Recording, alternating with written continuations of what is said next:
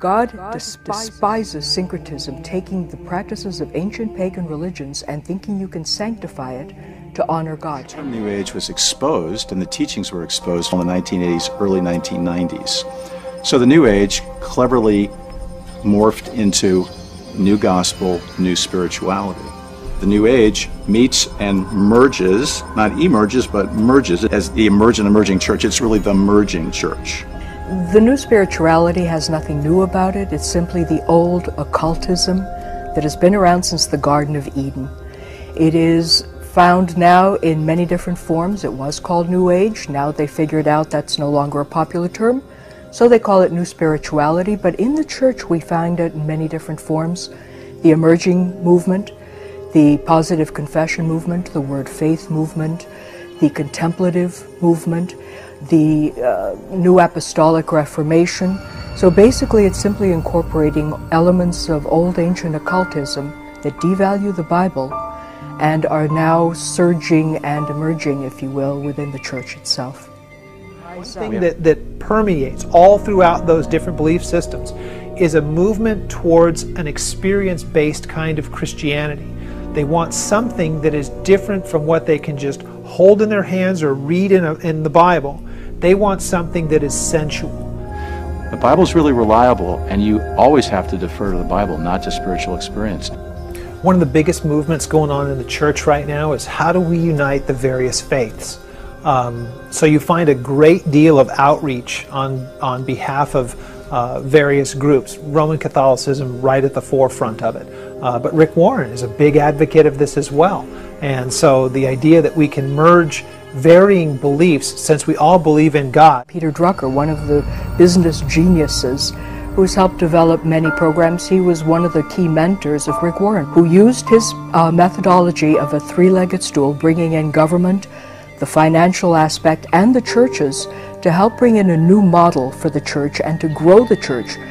It evolved into something that was seeker-friendly, that wasn't interested in necessarily bringing in absolute truth or a study of the Word, but something that appealed to young people, that appealed to the felt needs of the individuals in the community.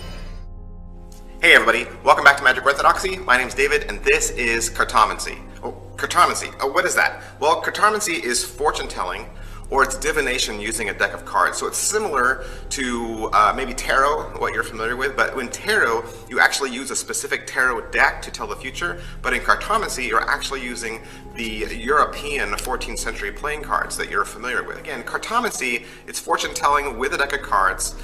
It appeared soon after playing cards were first introduced in Europe in the 14th century. Now, cartomancy uses a standard deck of playing cards. It was the most popular way of providing fortune telling in and around the 18th and 19th and even the 20th century. Practitioners of cartomancy are generally known as cartomancers or card readers, or sometimes just readers. Cartomancy is one of the oldest and the most common forms of fortune telling. It's similar to tarot a little bit, but it's... Pastor Rick is all about winning the hand you're dealt in life. So we're going to play a little poker with Pastor Rick. You say 5 cards that can make up our identity. So what's first? Well, the first card is your chemistry. I call it your chemistry. And your chemistry involves your DNA, your hormones, your biology, your health, your strengths. It's your body, because everything you're going to do in life, you're going to do through your body. And if your body's in pain, you got to deal with that first. Right. If you've got allergies, that affects you. If Yes. you've got imbalances, that affects you. Our bodies, for good or for bad, affect our identity. So you got to start with that card. Okay, so what's the 4th card in our hand? Now the 4th card is, I call your consciousness. Interesting. Your consciousness is the way you talk to yourself. Ooh, good. Your consciousness is the story you tell yourself. When you have a habit, or I have a habit that I don't like, and I'm being tempted to go to this habit over and over and over, the key to changing a habit is not to resist it, but to replace it. Not to resist, but refocus. If a guy's having a problem with pornography and he's watching TV, he doesn't just say, no, I don't want this, I don't want this. He just flips the channel. The moment you change the channel, the temptation loses its power on you. Do not, listen, here's a pastor telling this, do not resist temptation. Do not resist temptation. Yeah. And let me tell you why. Says the pastor. Yeah, let me tell you why. What you resist persists. But because the whole time you're focused on it. What you need to do is just change your focus, and this is taking your conscious and saying, I'm going to renew my mind. Let me ask you this on several levels. Sure. You think, as a pastor, that it is possible that people are born with a natural desire? It's possible. But still, it would be a sin, that God would create a sort of situation whereby someone could have feelings and desires that are natural to them. Yeah. But it's still a sin. You know what? I don't have it all figured out. And what about the love part, though? Because I hear the AIDS part. It's not illegal to love somebody. But you think it's a sin? No, it's not a sin to love somebody. It might be a sin to have sex with them. Wow. It might be. Yeah. Are gay people going to hell? No, not because they're gay. Everybody, we go to hell because we choose to reject the grace of God. The only way you can go to hell is if a gay person accepts Christ, Jesus Christ, he's going to heaven. Okay. And by so doing, bringing down any emphasis on the gospel or the solid objective source of truth of the word, because that wasn't going to sell a church program. There is now a new reformation being headed up, not surprisingly, by Pastor Rick Warren of Saddleback Church, who is seeking now to bring his peace plan into a global perspective, where he hopes to recruit 1 billion people who will bring about the end of all the world's ills. When we look at the term New Reformation, we have to think of where did it first show up. It showed up with Robert Schuller, this 1982 book, Self-Esteem, the New Reformation, talking about God's dream. Rick Warren now has a peace plan that he calls God's dream for you and the world. Oprah is using the term God's dream. The Bible has told us that one of the signs of the end of the age would be a very clear, very deliberate move to an establishment of a one-world government, which would be brought into a cohesiveness and a unity through a one-world religion, a utopian religion. And it is not coincidental that the occultists and the New Agers for many, many years have been looking for the formation of a one-world government, a one-world religion, which would bring a utopia on earth. What we see in modern ecumenism and the call towards all faiths becoming one and all the various Christianity becoming one, this is exactly what we know that the end times would be like. The idea of a consolidated belief system. The church somehow thinks in some quarters that it has the task of setting up the kingdom of God. It's Jesus who sets up his own kingdom. And we are the ones who inherit it. It's Jesus who ushers it in, not the other way around. We don't usher it in for him. The kingdom of God is not something that's made with man's hands. We aren't building it. It's not something that we have a hand in making, because the Bible says we inherit that. So how do you inherit something if you're the one who builds it? There is now a counterfeit kingdom of God that is being brought in by the radical Pentecostals and Charismatics who came out of the Azusa Street revival, which then became, in the 1940s and 50s, the Latter Rain movement.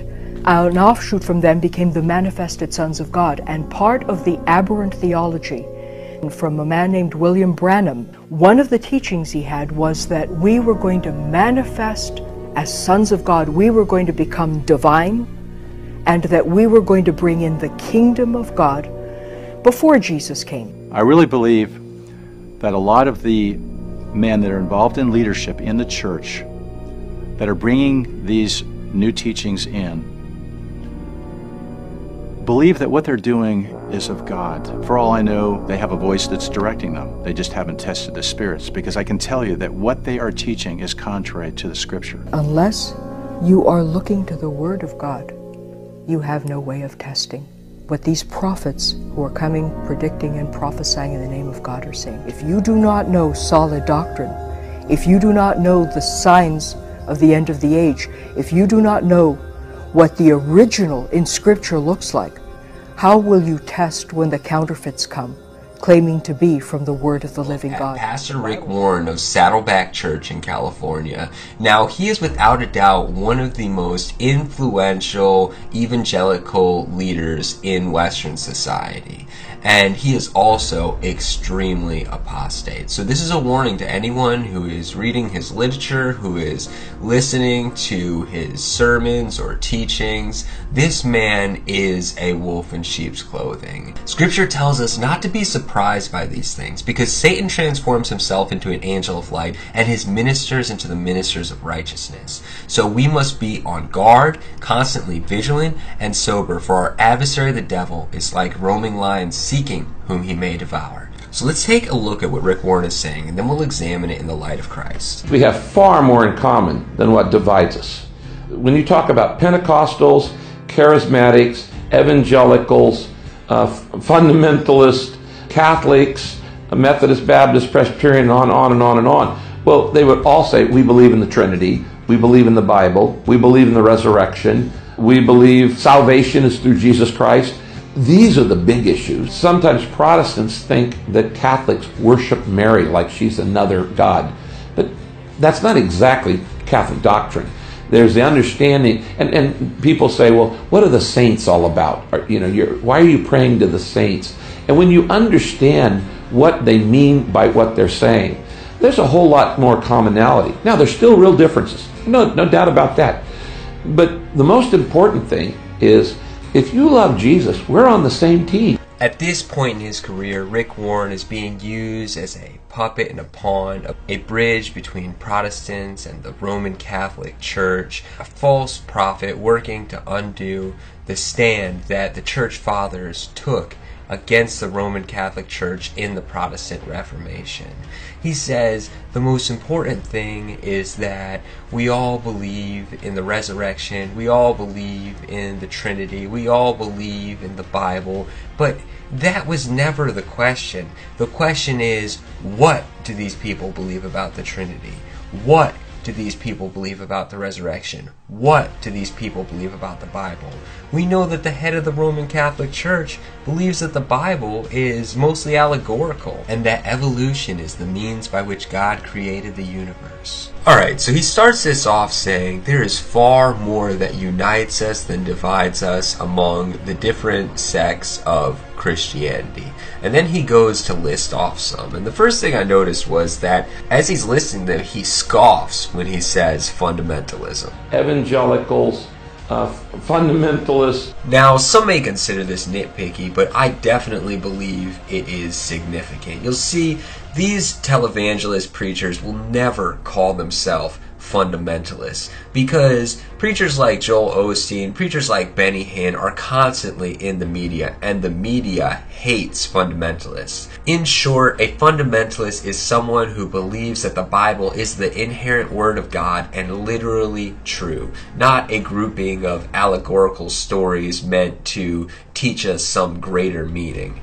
One of the main reasons that these preachers shy away from fundamentalism is because of the stance that you would have to take by looking at the Bible in this way on evolution, or homosexual marriage, or abortion, which are hot button issues in the culture that the media use to attack men of God. So instead of being the salt of the earth they are called to, and contradicting this satanic culture with the word of God, these men often shy away from these confrontations, wanting to be relevant to a culture that is against God. So you clearly have no problem with gay people per se, and yet you want to prevent them having the same rights to get married as straight people. And that leads me to, I suppose, a more obvious supplementary question. Do you personally believe that gay people are born gay, or do they become gay? Are they made gay? Yeah. You know what? I think the jury's still out on that. It wouldn't bother me if there was, quote, a gay gene found. I am not an anti-gay or anti-gay marriage activist. Never have been, never will be. During the whole Proposition 8 thing, I never once went to a meeting, never once issued a statement, never once even gave an endorsement in the 2 years Prop 8 was going. Now, let me just say this really clearly. We support Proposition 8. And if you believe what the Bible says about marriage, you need to support Proposition 8. I never support a candidate, but on moral issues, I come out very clear. During the whole Proposition 8 thing, I never once went to a meeting, never once issued a statement, never once even gave an endorsement in the 2 years Prop 8 was going. Let me ask you this on several levels. Sure. You think, as a pastor, that it is possible that people are born with a natural desire? Possible.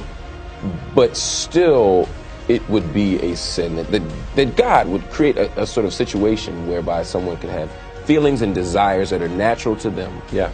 But it's still a sin. You know what? I don't have it all figured out.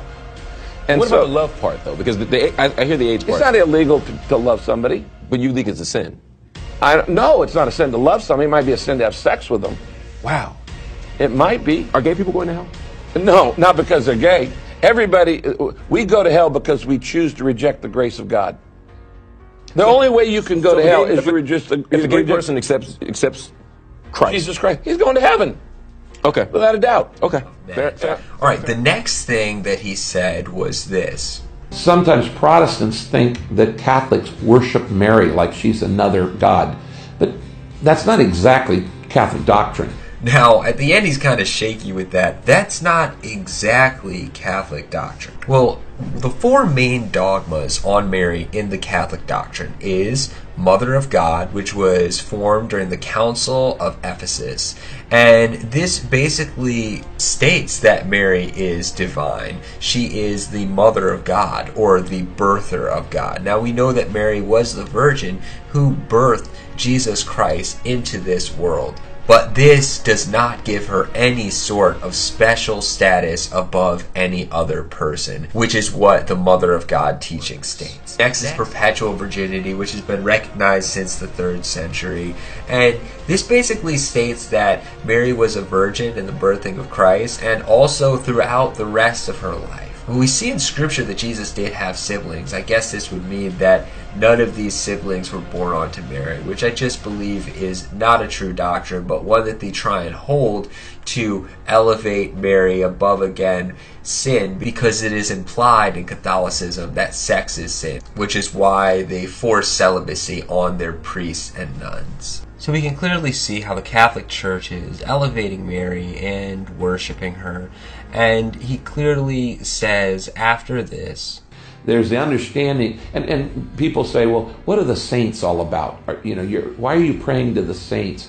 And when you understand what they mean by what they're saying, there's a whole lot more commonality. Now, there's still real differences. No doubt about that.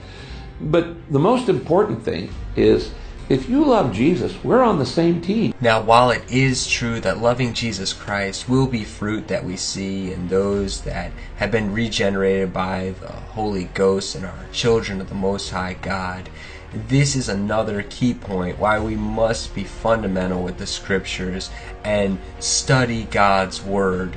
You see, we are taught that my sheep will know my voice. How do we know his voice? By reading and studying his word. This is how we make sure that we are not being deceived and loving a false Christ. You see, many people in this world profess to love Christ, but they are loving a Christ of their own making, a false Christ, not the Lord our God that was revealed to us in Scripture. There are Muslims that would say they love Jesus Christ. There are New Agers that would say that they love Jesus Christ. There are Mormons, Jehovah's Witnesses, and all sorts of different people that say that they love Jesus Christ. But they do not love the Christ revealed to them in God's Word. So this is a key way for us to be able to discern the goats from the sheep. Jesus himself, whenever a large crowd would gather around him, would speak the truth unashamedly, not worried about offending men, but speaking the word of the Lord. So much so that even his apostles said, these are hard sayings for us to take. And the Lord reveals to us that on that day of judgment, many are going to stand before him and say, Lord, Lord. These are going to be people that thought that they loved the Lord. They're calling him Lord, but he's going to say, depart from me, you workers of iniquity. I never knew you. I want to show you a clip from Rick Warren. Yeah, well, if you got two doors, one says this one goes to life with eternity with God. Right. And this one says eternity without God. Right. If I walk out the door that says eternity without God. Do I blame God for that? No. That's my choice. Right. That's my choice. And so I choose to go to hell. You have to do almost the impossible. What you have to do, you have to reject the grace of Jesus Christ. Did you catch that? Rick Warren said, to go to hell, you've got to do almost the impossible. So Rick Warren says it is almost impossible to go to hell. That is a shockingly unbiblical statement. Dear friends, it is not almost impossible to go to hell. Everybody on earth is running to hell just as fast as their little fallen feet will carry them, because that is what they want. They want the desires of their fallen human flesh, and everybody is going to hell. And God in His mercy offers an escape. Scripture says that the gate is wide. The way is broad that leads to destruction. But the gate that leads to life is small, and the way that leads to life narrow, and few there be who find it. Rick Warren, in his presentation of the gospel, he says it's almost impossible to go to hell. No. Jesus said something very different. When He was talking to the man whom we call the rich young ruler, the disciples were even more astonished at what Jesus said, and they said to Him, then who can be saved? Jesus says, with men it is impossible, but not with God. Rick Warren says it's almost impossible to go to hell. Jesus Christ says it is almost impossible to go to heaven. And apart from God, it is impossible. With man, it is impossible. Dear friends, let us not diminish sin. Let us present the right gospel. Rick Warren is an American evangelical Christian pastor and author, and the founder and senior pastor of Saddleback Church, an evangelical megachurch located in Lake Forest, California. Currently the 8th largest church in the United States. Warren has been invited to speak at national and international forums, including the United Nations, the World Economic Forum in Davos, the African Union, the Council on Foreign Relations, Harvard's Kennedy School of Government, TED, and Times Global Health Summit. He was named one of America's top 25 leaders by U.S. News and World Report. Warren was named by Time magazine as one of 15 world leaders who mattered most in 2004. He is the builder of the Purpose-Driven Network, a global alliance of pastors from 162 countries and hundreds of denominations who have been trained to be purpose-driven churches. Founder of Pastors.com, a bi-weekly newsletter that is sent to more than 100,000 pastors and ministry leaders. An author of The Purpose-Driven Life. According to a Barna survey, the book has also been most identified by American pastors and ministers as the most influential book on their lives and ministries. When I wrote the book, The Purpose-Driven Life, and you asked about selfishness, the opening sentence of The Purpose-Driven Life is 4 words. It's not about you. That is the most counterculture statement you can make. And it became the best-selling book in English in world history. It's next to the Bible, it's the best-selling book, and it's the most translated. It's the most translated book next to the Bible, over 100 languages.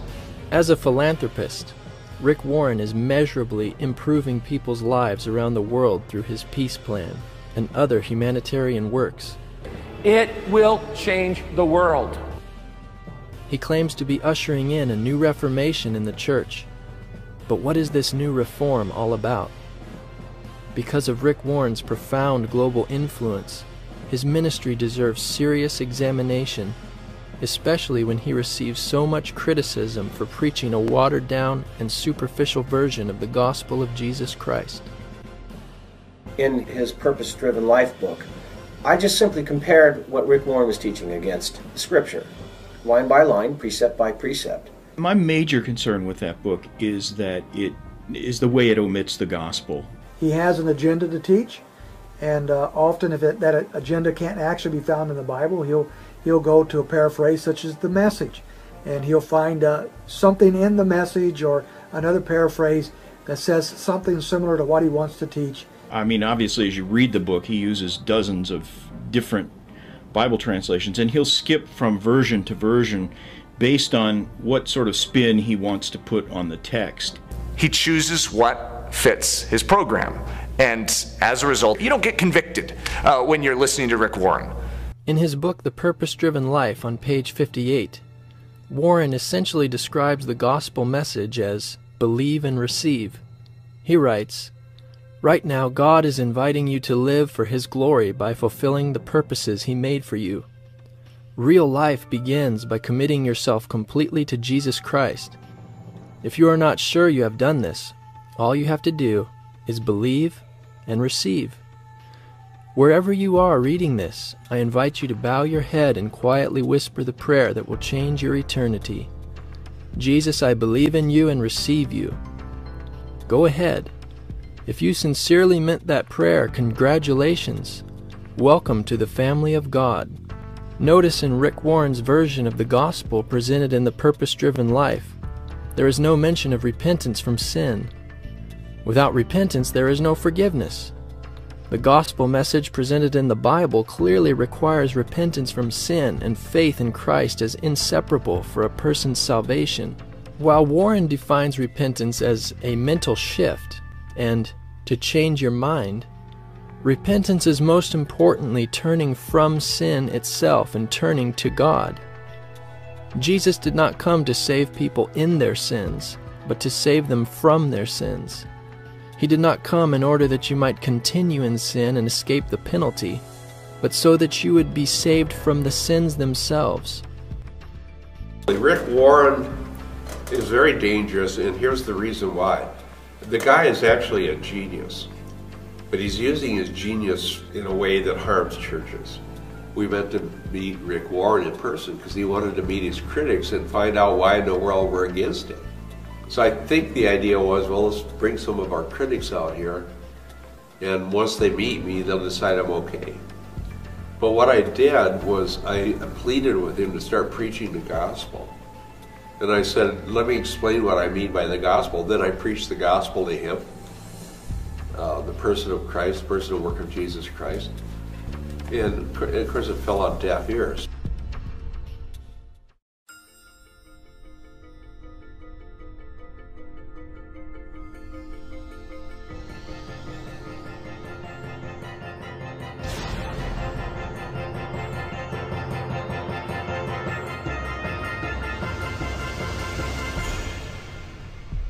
Rick Warren spoke at TED. I mean, here he is with an audience of very influential people, with an opportunity to say anything he wanted to say, and that would be the opportunity really to give the gospel, and he didn't do it. He gave them a message of works, really.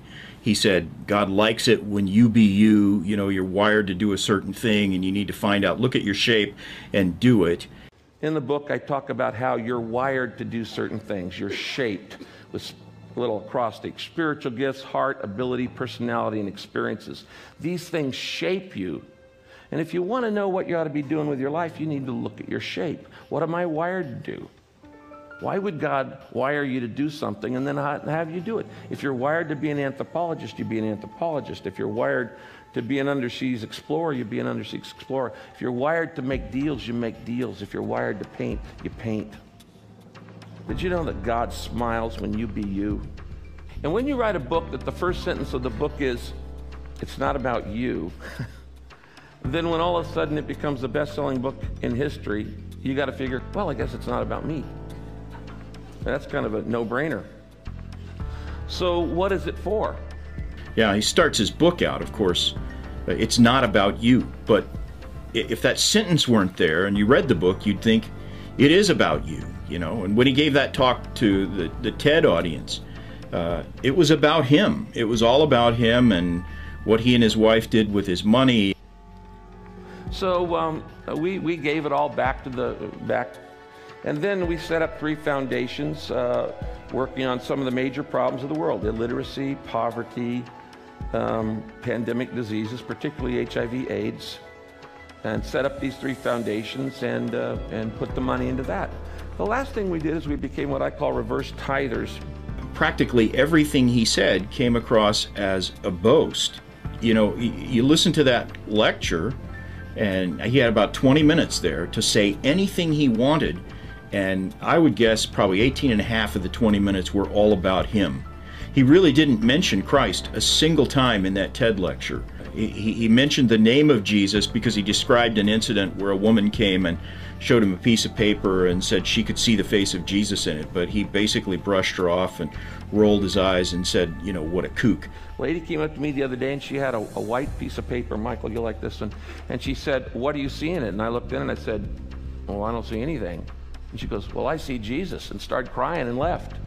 I'm going, okay, you know, fine. Good for you. He had nothing whatsoever to say about Jesus. Apparently, he doesn't even see Jesus in Scripture because that's not what he talks about when he gets the opportunity.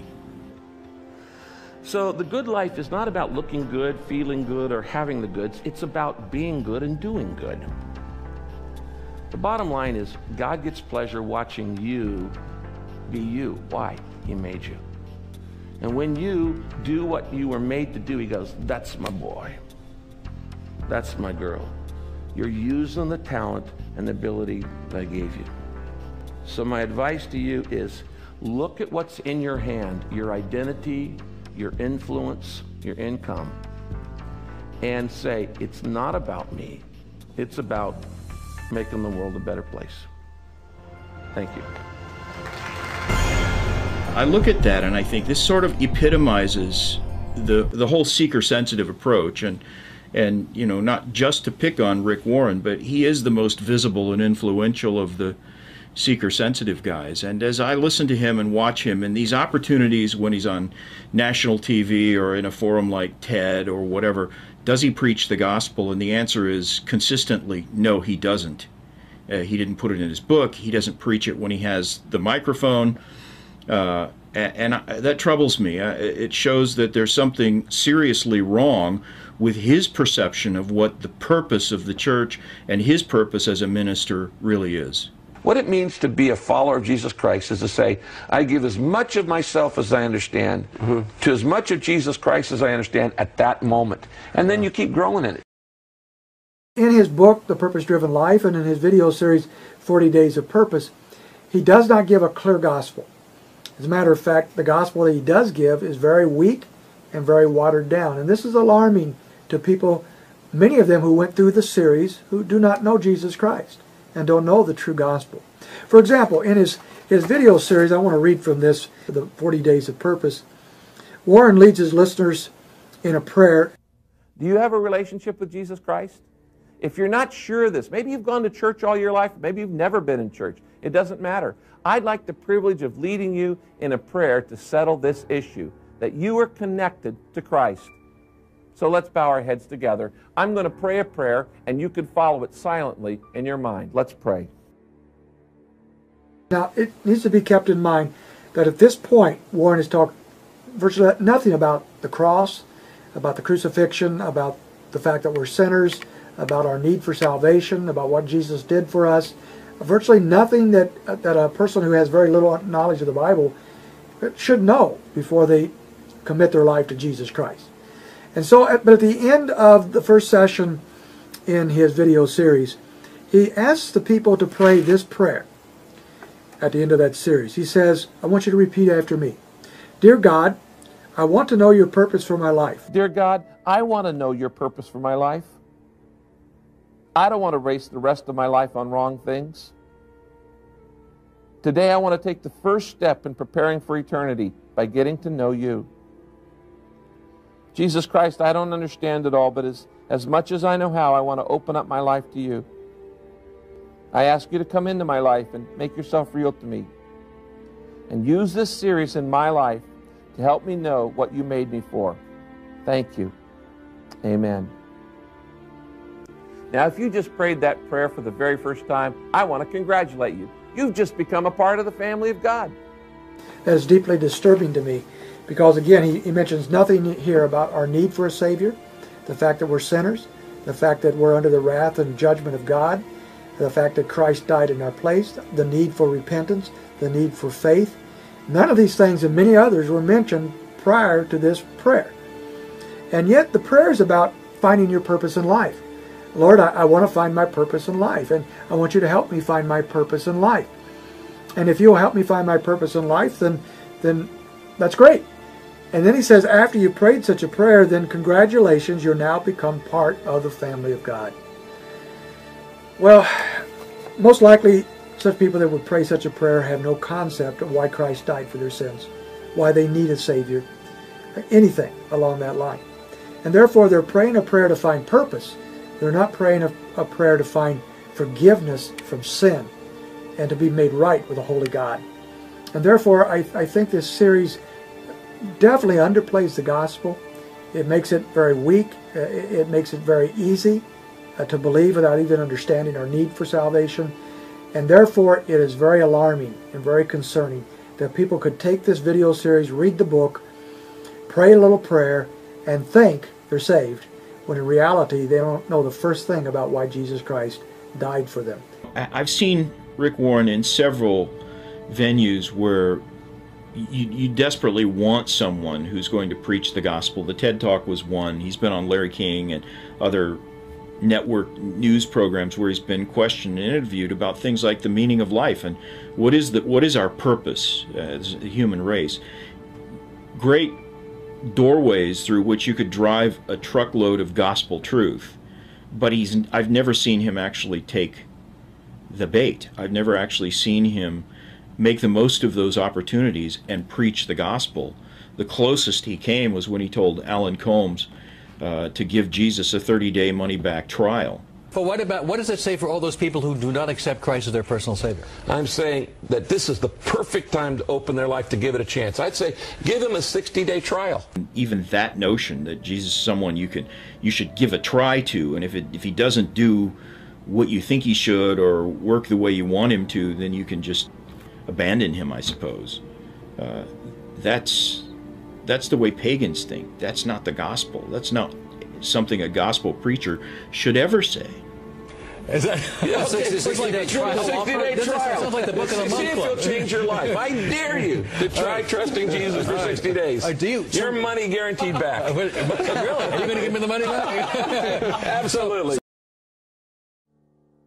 Rick Warren's flawed gospel is only a symptom of a greater sickness, the fruit of the church growth movement of which he is a part. This prevalent movement within evangelical Christianity can be identified by a philosophy of ministry intentionally designed to effect numerical growth.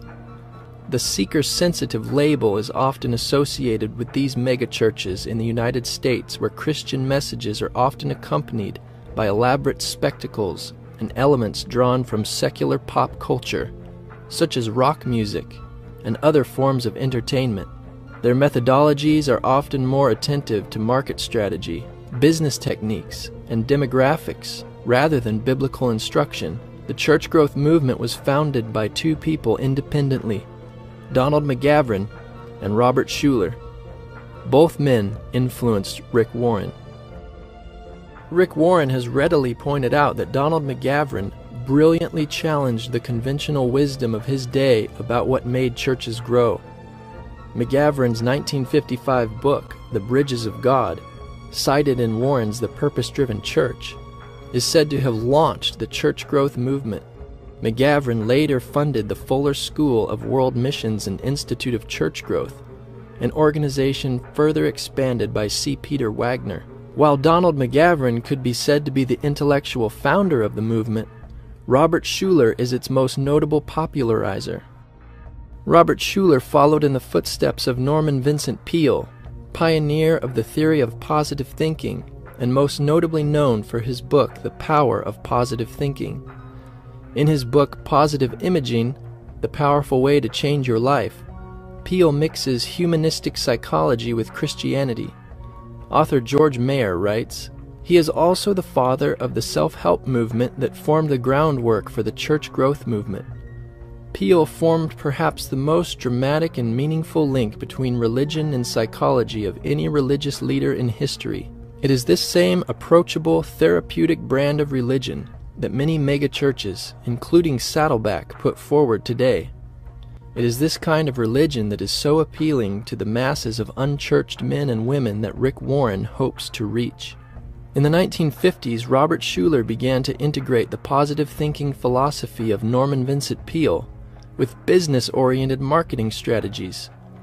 Possibility thinking was Schuller's form of Peale's positive thinking. Schuller adapted church growth principles to his own theology of self-esteem, which lured Southern Californians into his church.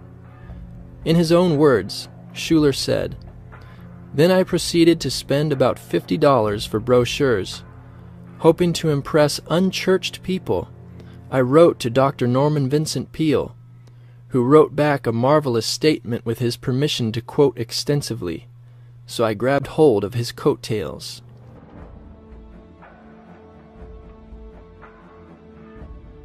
Eventually, Schuller built the glassy Crystal Cathedral and his multi-million-dollar television ministry.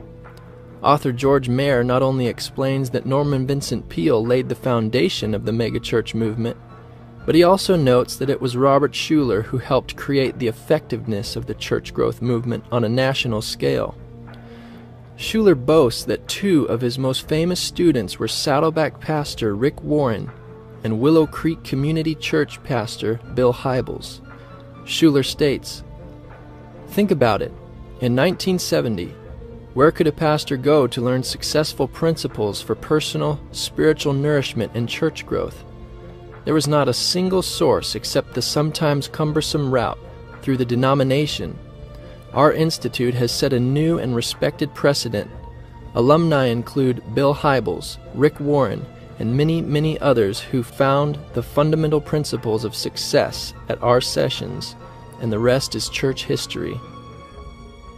Mayer writes, "In the 1990s, following in the footsteps of Peale and Schuller, the leader of the next generation of church growth movement pastors emerged. That man was none other than Rick Warren." Rick Warren has publicly distanced himself from Robert Schuller and Norman Vincent Peale when he spoke to WorldNet Daily. "I've only met Robert Schuller twice, I believe.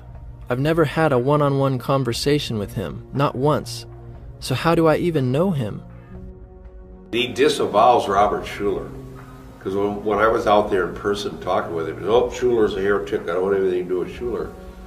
And then so we said, "Well, I heard that you went to Schuller's church growth seminar." Because, you know, that was written up in Christianity Today or somewhere.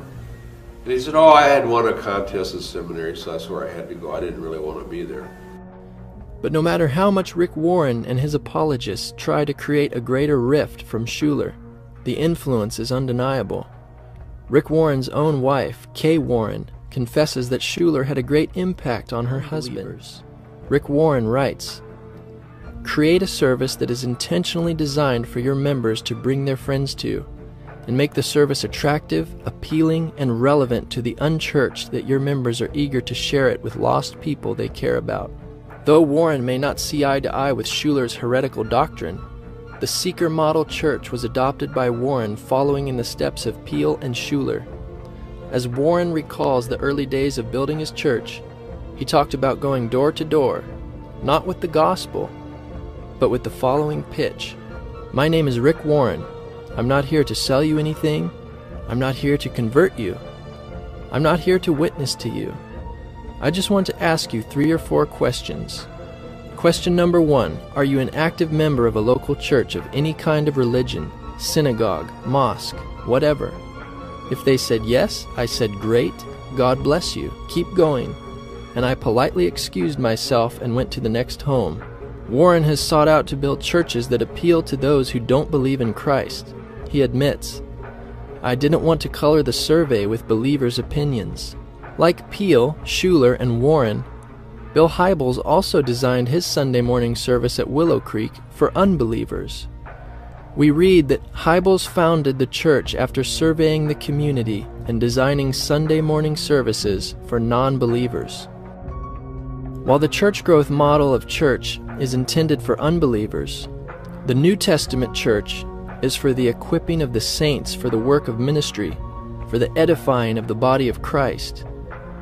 Rather than transforming the world through the gospel, these churches are conforming to the world. Perhaps we could understand these communities better if we stopped calling them churches. If you know Jesus, I am sorry to break it to you, this church is not for you. Yeah, but I just gave my life to Christ last week at Elevation. Last week was the last week that Elevation Church existed for you. The standard rhetoric coming from these churches is that they teach the same message as traditional evangelicals, but only differ in methodology and philosophy of ministry. He states that Bible prophecy is a diversion from the devil.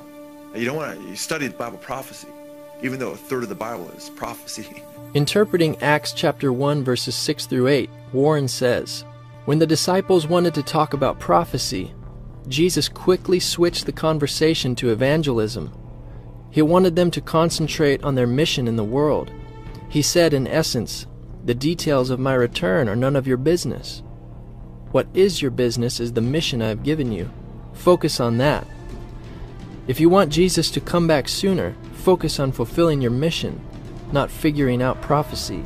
Wagner quotes Robert Schuller and says, Robert Schuller's advice to young church leaders would seem to apply to new apostolic Christians.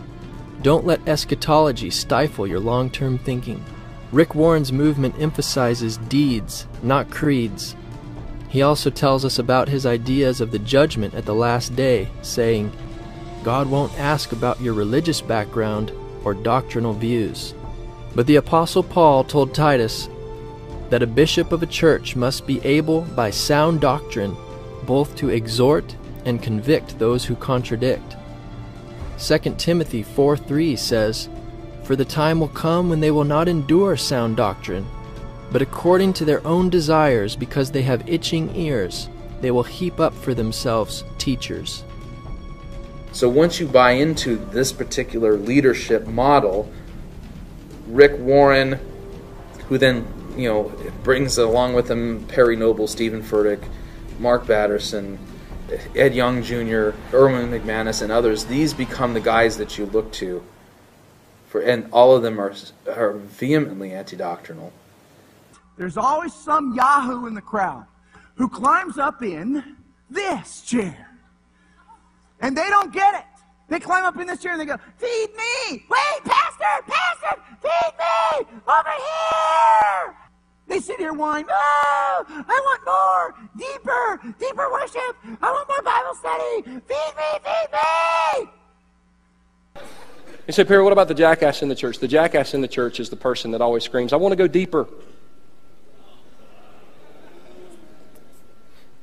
You know what I tell people that say that around here? You're only as deep as the last person you served. You want to talk deep? Let's go check your tithing record and see how deep you are. Deep? Most Christians are, John Maxwell said it, most Christians are educated way beyond their level of obedience anyway. What you're really saying is you want me to stand on the stage and confuse the heck out of you so you don't have to apply what I teach on Sundays. I could do that. I'm bound to make you mad. Did you show up to get mad this morning? Did you show up to file a little bit more religious information in your already overloaded hard drive so that you could do absolutely nothing about it? The church is full of pot-bellied Christians waiting to shove their spiritual food down their mouth one more time, but they don't intend to do anything to bless anybody. You are a Pharisee. The Bible tells us that the law of Moses was made for anything that is contrary to sound doctrine, for the lawless, disobedient, ungodly, sinners, unholy, and profane. Thus, if the church growth movement is largely anti-doctrinal, the results are exceedingly sinful. Well, these churches were Baptist, Christian Missionary Alliance, Assemblies of God, Evangelical Free. They were all evangelical churches that were based originally on the idea of preaching the gospel. Okay? And then Rick Warren's program comes in, and he's telling them, no, you got to change this whole thing. People don't like pews, people don't like crosses. You got to go out and find out what the average person in your neighborhood wants to do if they were going to come to church at all. And you got to design a church that appeals to the unsaved out here. He drove the gospel out of more churches than anybody you can imagine. I did talk to Rick Warren, and he would deny that's what he did, but he did it. I've talked to hundreds and hundreds of people that since I started writing on this topic, and they all said the same thing. Once Rick Warren's program came in, the gospel went out. Hymns about the blood and about the cross, they went out. Some cases, even the piano went out. I don't know that he set out to destroy the entire evangelical movement, but he did a pretty good job of doing it. You feel better about yourself. Well, God's goal is not to make you feel better about yourself. I know this is going to sound terrible, but He isn't interested in self-esteem. He's interested in self-denial. George Barna, the evangelical counterpart to George Gallup, says, "Ministry in essence has the same objective as marketing, to meet people's needs. Christian ministry, by definition, meets people's real needs by providing them with biblical solutions to their circumstances." Lee Strobel says, "The most effective messages for seekers are those that address their felt needs." Rick Warren also says, "It is my deep conviction that anybody can be won to Christ if you discover the key to his or her heart. It may take some time to identify it, but the most likely place to start is with the person's felt needs. While most unbelievers aren't looking for truth, they are looking for relief. This concept of felt needs is related to marketing research, being relevant, and satisfying the customer. If we can convince people that Christ died to meet their felt needs, they will buy our product. But can the church borrow the marketing tools of the world and apply them to the church? Unlike cheeseburgers or coffee, which may have great attraction to consumers, the gospel is foolish to the unsaved. For the message of the cross is foolishness to those who are perishing, but to us who are being saved it is the power of God. For since, in the wisdom of God, the world through wisdom did not know God, it pleased God through the foolishness of the message preached to save those who believe." Bill Hybels decided that the felt need that deserved most attention was personal fulfillment. While Schuller redefines sin in relation to self-esteem, Hybels adds a pragmatic twist to the definition of sin as a flawed strategy to gain fulfillment.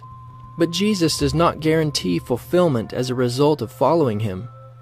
In fact, the direct opposite is communicated when Jesus says, "If you were of the world would love its own. Yet because you are not of the world, but I chose you out of the world, therefore the world hates you. If they persecuted me, they will also persecute you. If they kept my word, they will keep yours also. In the world you will have tribulation, but be of good cheer, I have overcome the world." Church growth, purpose-driven, and seeker-driven pastors are seeking to please men by giving them fulfillment, self-esteem, and meeting their felt needs. The Bible warns against this. "For our exhortation did not come from error or uncleanness, nor was it in deceit. But as we have been approved by God to be entrusted with the gospel, even so we speak, not as pleasing men, but God who tests our hearts. For do I now persuade men or God? Or do I seek to please men? For if I still pleased men, I would not be the bondservant of Christ." G.A. Pritchard also observes the psychological influence on Bill Hybels' Willow Creek Community Church. The psychological categories Hybels teaches, however, become fundamental categories for how Willow Creek Christians view themselves, their relationships, and life in general. Ironically, while Hybels is evangelizing those in the world toward Christianity, he is also evangelizing Christians toward the world.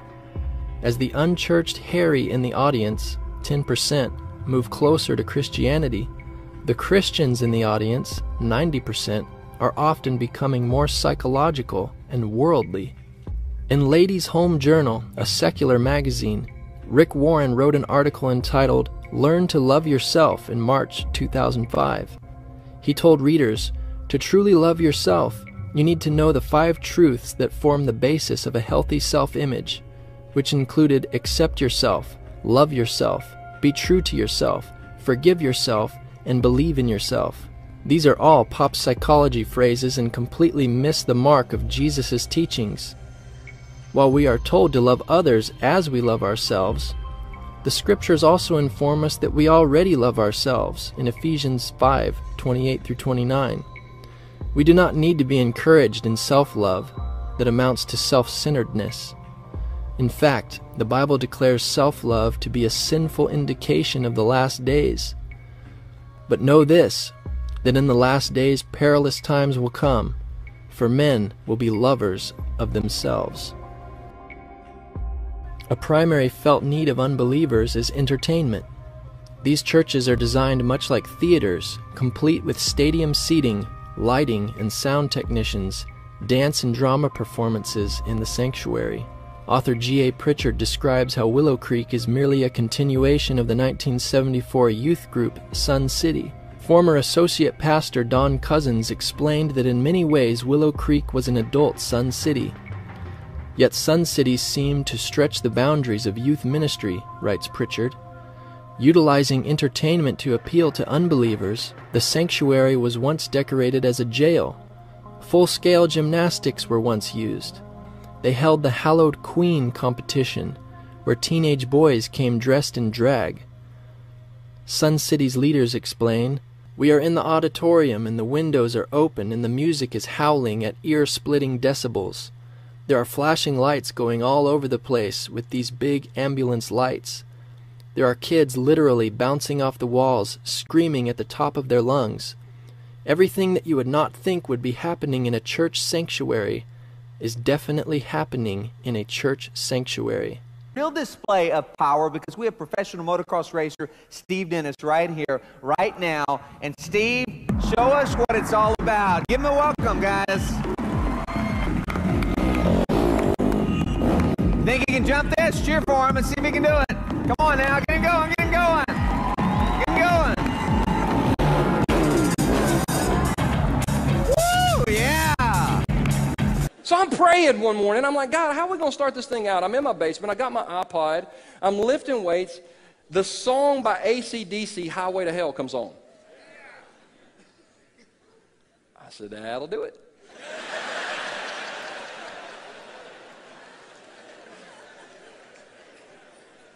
Now, I know you shouldn't listen to AC/DC when you're working out, but I do, and it's awesome.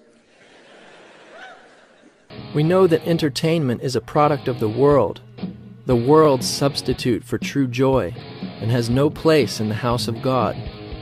This movement is allowing the world to define the church, rather than letting the Word of God define it. The Apostle Peter says, "In regard to these, they, unbelievers, think it strange that you do not run with them in the same flood of dissipation, speaking evil of you." Peter said that we spent enough of our past lifetime in abominable idolatries of worldly entertainment, and that we should no longer live the rest of our lifetime in the flesh. Nevertheless, entertainment is being brought into the church to appeal to unbelievers.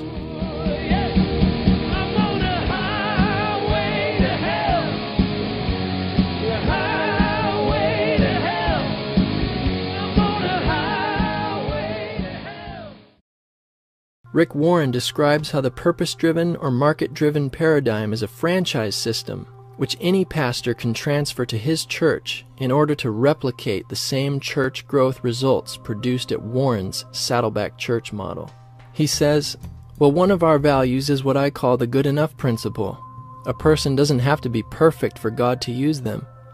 Because we want our church to be a model for other churches, we want average people doing average activities in order to get extraordinary results.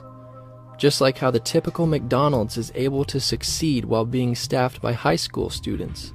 Because the system works, it doesn't require unusual talent. Thus, church growth principles may be practiced in any congregation to produce the same growing results of success. In fact, the conclusion of the church growth movement is that preaching should be judged by numerical results. McGavran says, "In view of all this and much more evidence, must we not consider mission in intention of vast and purposeful finding? Is it possible biblically to maintain that only search is the thing? Motives are what matter. and the finding of multitudes of persons is something rather shabbily mechanical and success-ridden. Can we believe it theologically tenable to be uninterested in the numbers of the redeemed? I have seen 426 people baptized over a span of 3 weeks in our church this past May. No. That wasn't a sufficient woo! Because you have to understand that our church had less than 20 people less than 2 years ago. This morning we'll meet in 2 campus locations, Providence High School and Porter Ridge High School in Union County. We'll have well over 2,500 people that will attend our worship experiences. Since February, we've seen 600 people give their lives to Jesus Christ. That includes 18 that gave their lives to Jesus this past Sunday. At our high school service called Pulse. And if you're new here, you're going, why are they clapping about the numbers? Is it all about the numbers? Excuse me. Yes! Yes, it's all about the numbers. Yes, it's all about the numbers. Consider how it was Satan who provoked David to number Israel, and the anger of the Lord kindled against Israel that moved David to number Israel. Certainly then God is disposed with the numbering of His church, or basing the success of preaching upon numbers rather than faithfulness to the gospel. The Lord wants our trust to be in Him alone and not in numbers. It is God who gives church growth, not according to the craftiness and wisdom of men, but according to His Holy Spirit. The Apostle Paul said, I planted, Apollos watered, but God gave the increase. So then neither he who plants is anything, nor he who waters, but God who gives the increase. It is the Lord alone that adds to the church such as should be saved. It is the conclusion of the church growth movement that God's will for every local congregation is numerical growth. In fact, Warren states, forget church growth. Church health is the key to church growth. All living things grow if they're healthy. You don't have to make them grow, it's just natural for living organisms. But according to these church growth standards of numerical success and growth, many prophets of the Scriptures would be considered the greatest failures of all time. Noah, for instance, preached for 100 years and no one believed him. In the book of Revelation, Jesus never mentions church growth in His rebukes or His commendations of local churches. The 2 churches that were commended with no rebuke from the Lord Jesus were Smyrna and Philadelphia. Both of these churches were small, poor, lacking in influence, but were faithful to God. In the end, numerical growth justifies the various methods of church growth pragmatism. C. Peter Wagner agrees. We ought to see clearly that the end does justify the means. What else possible could justify the means? If the method I am using accomplishes the goal I am aiming at, it is for that reason a good method. The seeker-driven and purpose-driven churches are adding secular philosophy and pragmatism to the gospel, much like the Colossians to whom Paul wrote, Beware, lest anyone cheat you through philosophy and empty deceit, according to the traditions of men, according to the basic principles of the world, and not according to Christ. If pragmatism is our guide, the church will be tossed about by every wind of doctrine. Willow Creek released its findings of a multiple-year qualitative study of its ministry. With so many programs and activities in the church, Hybels said the results were earth-shaking and mind-blowing. It was one of the hardest things I've ever had to digest as a leader, because some of the stuff that we have put millions of dollars in, thinking it would really help our people grow and develop spiritually, when the data actually came back, it wasn't helping people that much.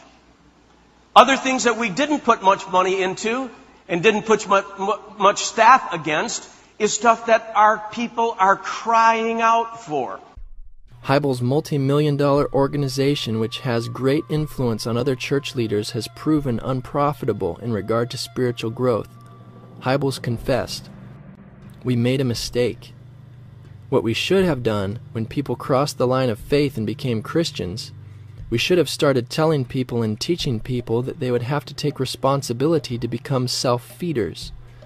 We should have taught people how to read their Bible between service, how to do the spiritual practices much more aggressively on their own.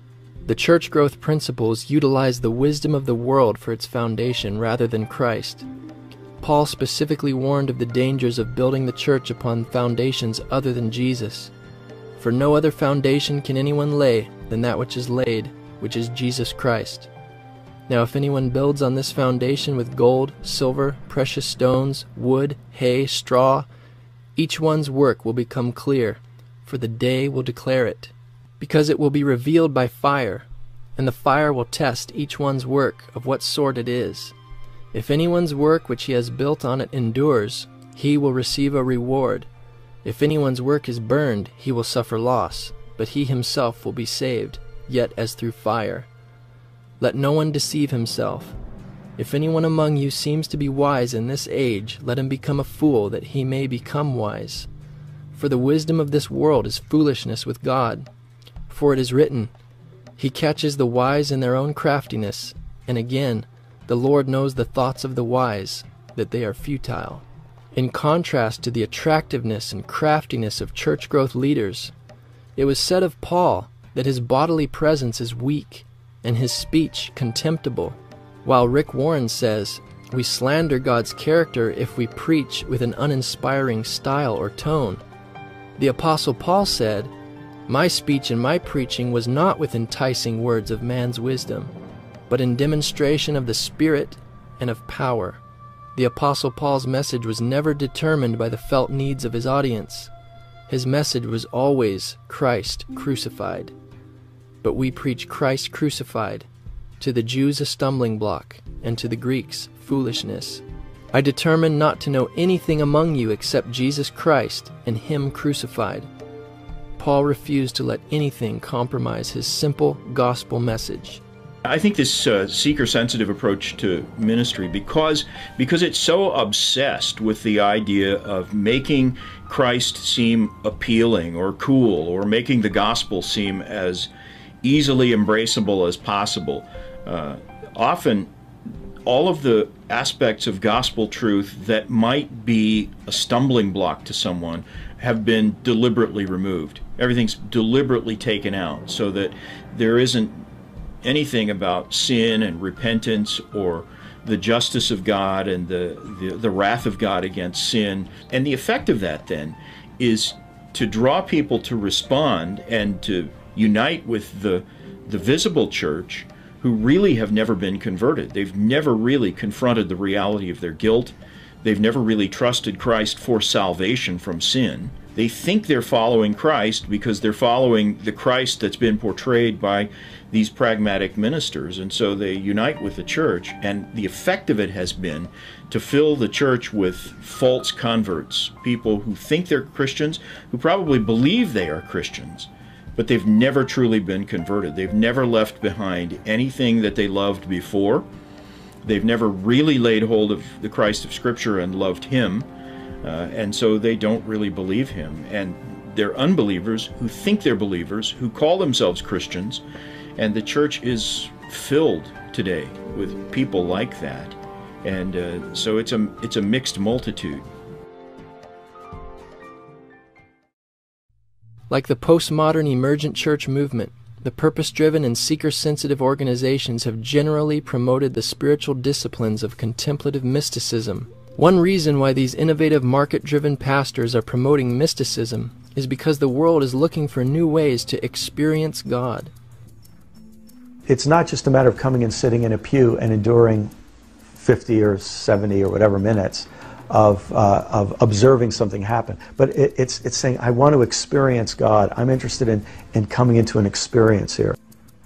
One Leadership Network study revealed that the fastest growing segment of the publishing industry were books on religion and spirituality. An outstanding trend is Jewish mysticism and Kabbalah. Another Leadership Network study says, why is mysticism re-emerging today? The emerging culture is less dependent upon a scientific and rationalistic way of thinking and has moved to a time when people want to experience God. On page 221 of The Purpose-Driven Life, Rick Warren promotes spiritual disciplines. He says, "These character-building habits are often called spiritual disciplines, and there are dozens of great books that can teach you how to do these." On page 126 of The Purpose-Driven Church, Warren lists 5 major parachurch movements which seem to focus on a single purpose that he believes is valid and even helpful to the church. Among these, he listed what he called the Discipleship Spiritual Formations Movement. Among the authors included in this movement, he listed Richard Foster and Dallas Willard, who underscored the importance of building up Christians and establishing personal spiritual disciplines. This spiritual formation movement promotes contemplative prayer through the spiritual disciplines. In the Christianity Today article called The Emergent Mystique, emergent church leader Brian McLaren also named Richard Foster as one of the key mentors for the emerging church. Richard Foster and Dallas Willard, these guys are basically modern purveyors, and John Ortberg has picked up on all of this too. They're modern purveyors in what is centuries old Roman Catholic mysticism. And so the idea is that you can have a direct experience with God if you do such and such disciplines. Rick Warren actually aligns himself and promotes the contemplative prayer movement.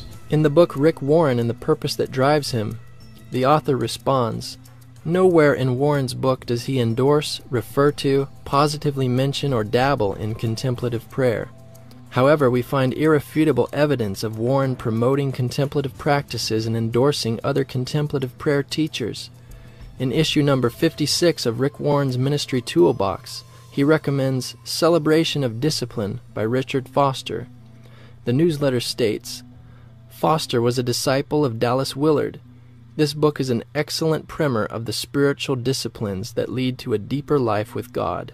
In Richard Foster's own words out of the same book recommended by Warren, he says, "We should all, without shame, enroll as apprentices in the school of contemplative prayer." Christian contemplative prayer is kind of a misleading term because people that are unfamiliar with it would think that it had something to do with contemplating in the old sense of the word, where you kind of think deeply on something. In essence, Christian contemplative prayer is about not thinking. It's employing a word or phrase which is repeated over and over again for about 20 minutes. And you might ask, well, where did this come from? Well, it came from a group of mystics known as the Desert Fathers who lived in North Africa and the Middle East in the early Middle Ages. And according to reliable sources, it says it was a time of great experimentation with spiritual methods. Many different kinds of disciplines were tried. Many different methods of prayer were created and explored by them. So this idea of using a word or phrase chanted or repeated over and over again did not come from the Bible. It came from experimentation and development from these desert mystics. Brennan Manning was also quoted in Rick Warren's Ministry Toolbox. Manning is most well known for his book The Ragamuffin Gospel, which was once one of 10 must-read books on the Saddleback family website. One of the major proponents of mysticism in the church currently, a man by the name of Brennan Manning, and he wrote a book called The Signature of Jesus, and he says if you do this kind of prayer, you'll have the signature of Jesus on your prayer life. So he says the first step in faith is to stop thinking about God at the time of prayer. Well, how can someone stop thinking about God? I mean, how is that the first step in faith? Well, the thing is, that is what mysticism is all about. You have to switch off your mind. You know, it's not intellectual. It's you're putting yourself in an altered state of consciousness. Then he says contemplative spirituality tends to emphasize the need for a change in consciousness. In other words, your awareness is totally switched into another realm. We must come to see reality differently. And how is this done? The following: choose a single sacred word, repeat the sacred word inwardly, slowly, and often. This is usually done for about 20 minutes.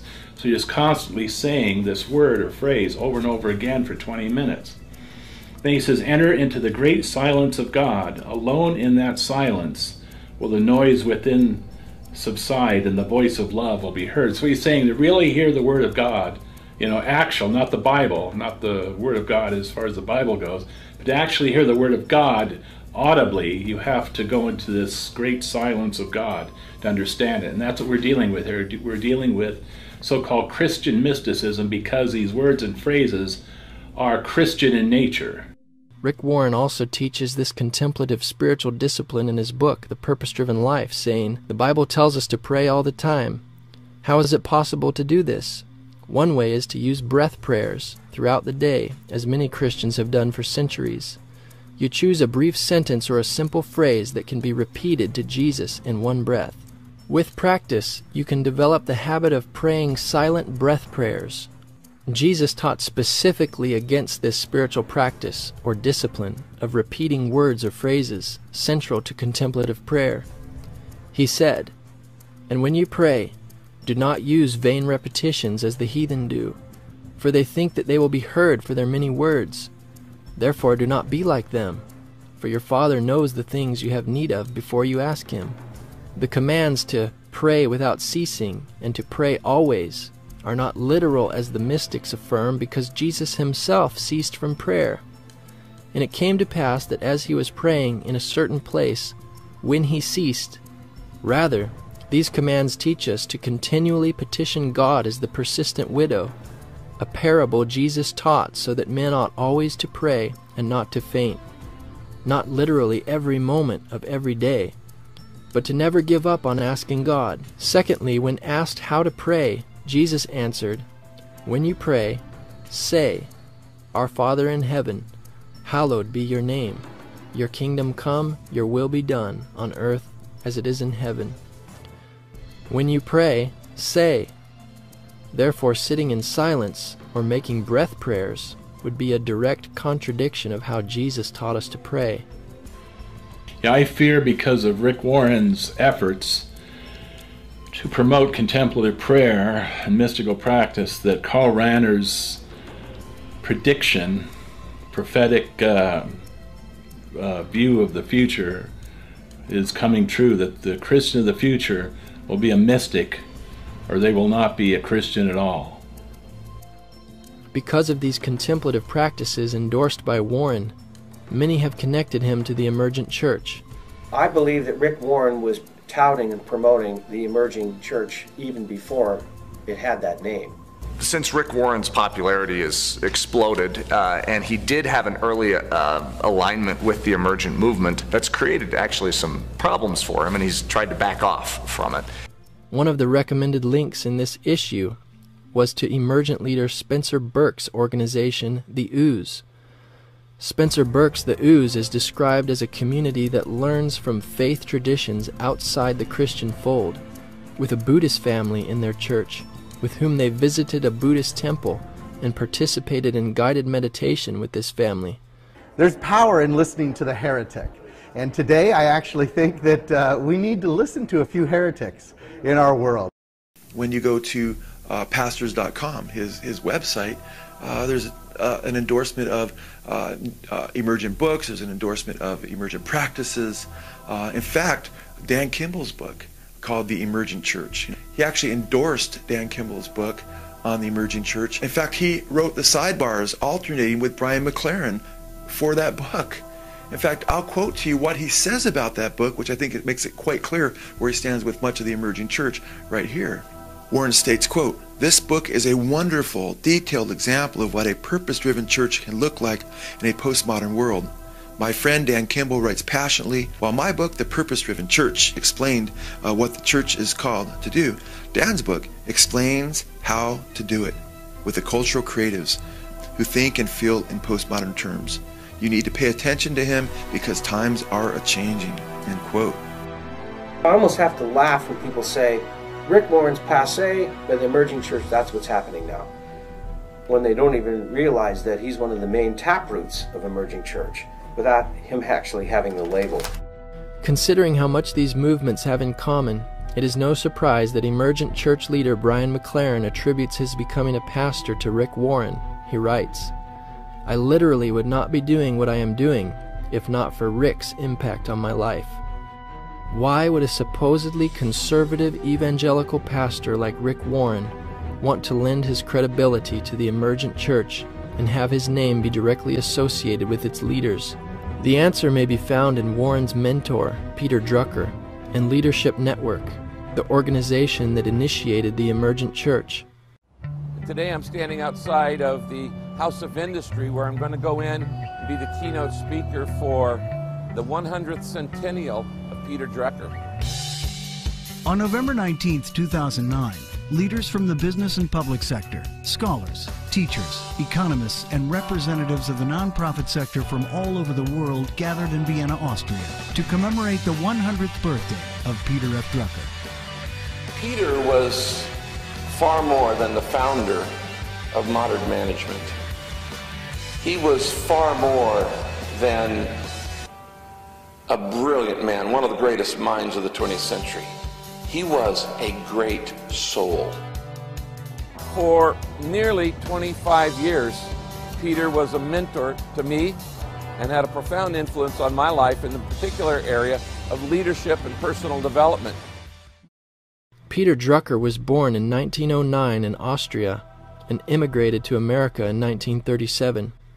He was a writer, management consultant, and self-described social ecologist. Drucker had taught at California's Claremont Graduate School for more than 30 years, where the Management Center carries on his name. He published over 30 books in addition to articles for the Wall Street Journal, Harvard Business Review, and Forbes. His books and popular scholarly articles explored how people are organized across the business, government, and the nonprofit sectors of society. Before his death in 2005, he had a worldwide reputation as the father of modern management. In the 1950s, he invents the modern corporation.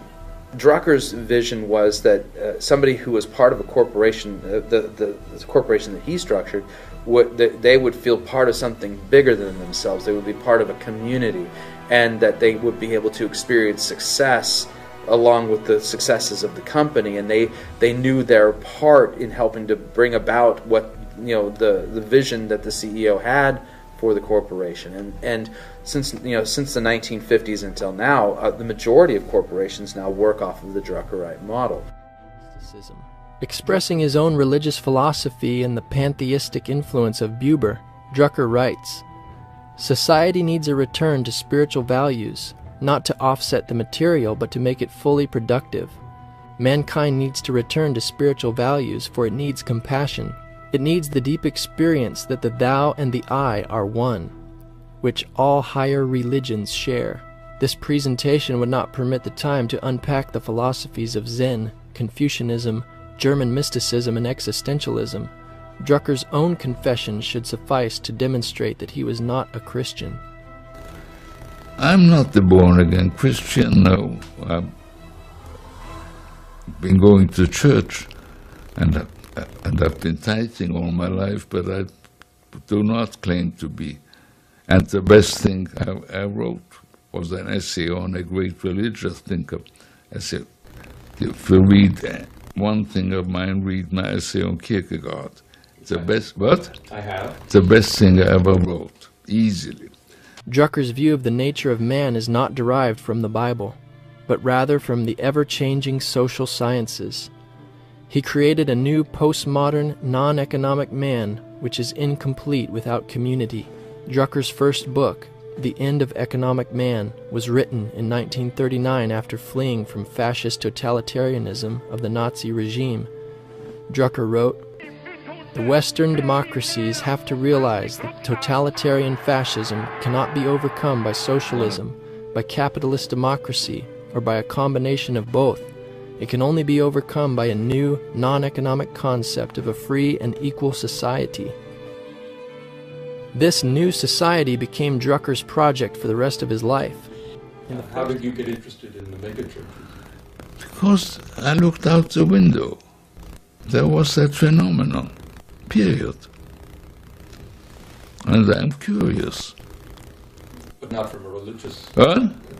I mean, you were not interested from a personal religious point of view? Or? No. My interest in the megachurches was as a social phenomenon, as the...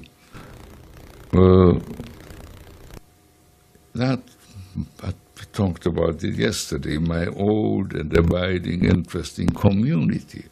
I saw them creating community.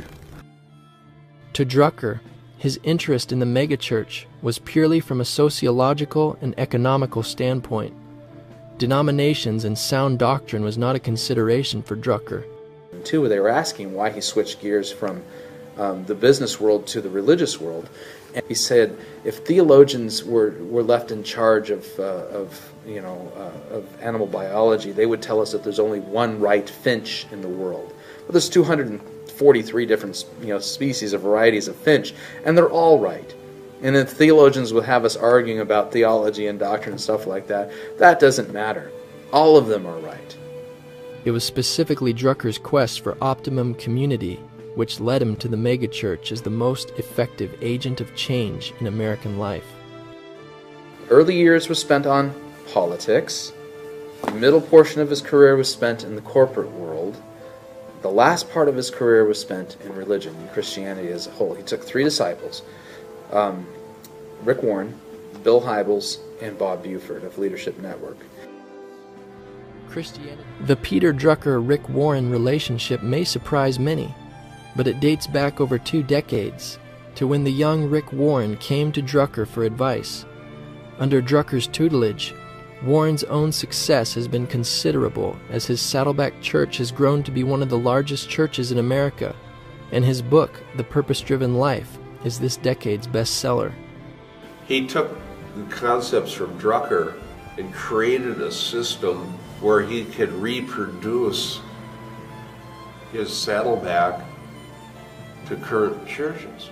And so he exported this whole thing. What do you say to a group of Druckerites about Peter Drucker? I mean, I could easily stand here and rattle off 100 Drucker principles and proverbs that you all know. And we all know them because they're all so memorable. But I don't want to talk to you as we just close tonight in just a word, not about his principle, but about Peter the man. I loved Peter Drucker. I didn't just admire him. I love this man. In my life, I've had a number of different mentors in different areas of my life. And Peter was one of those mentors. Peter Drucker was a truly Renaissance man. He studied widely, he read widely, and he understood society as a whole probably better than anybody of his generation. Certainly was brilliant, but he is often known simply in the area of management and economics, but really he had much more to offer than that. He was a keen observer of society and the impact of demography on society, the impact of social trends on society, the impact of spirituality and religion, and his general consensus attitude was, it all matters. Apologist and pirate Christian radio host Chris Rosebrough interviewed emergent leader Doug Padgett regarding the beginnings of the emergent church. Can you tell us about what Leadership Network is and who Bob Buford is and that kind of stuff to start off with? Yeah, Bob Buford is the funder and originator of a network called Leadership Network. So I was hired to create what they referred to in internal language there as the Young Leaders Network. Got it. And it was young in relationship to the other networks that exist in Leadership Network. I don't think a lot of people really get this, is that you practically handpicked the entire crop of current leaders, both in the seeker-driven, purpose-driven, and emergent movements, all by yourself. You got Tony Jones, Dan Kimball, Mark Driscoll, you've got Rob Bell, Craig Groeschel, Andy Stanley, all of Chris C. Yeah, and a bunch of women. Leadership Network was really instrumental in helping to start Willow Creek as well as Saddleback. Am I correct in that? Well, not the churches, but they were influential in helping them think about creating associations where churches could learn from their particular models. Okay, so like the Willow Creek Association. The the Purpose-Driven Association. Okay, and Buford, he was really tight with Peter Drucker, if I'm not mistaken. Yeah, Bob and Peter were personal friends, and Uh-huh. Peter Drucker, who's a management guru to some people's mind and a thinker on especially nonprofit management principles, Mhm. had encouraged Bob to think about investing his wealth in supporting churches, believing that one of the most under-realized and under-examined and under-resourced movements in North America in the 20th century was the advent of the large mega church, Mhm. typically in suburbs and sort of non-denominational large mega churches. Considering the loyalties of Rick Warren and Bill Hybels toward Peter Drucker, it is no wonder that they have endorsed and promoted the emerging church, a product developed by fellow Druckerite Bob Buford. Bill Hybels and Willow Creek played a very key role in launching Rob Bell and his church, Mars Hill, in Grand Rapids, Michigan. When you travel to Willow Creek, when you go into their bookstore, they have an entire section of the bookstore dedicated to just about every single sermon delivered by Rob Bell at Willow Creek. You can purchase them. Every single Pneuma DVD video is available. Every single book, and it's featured prominently.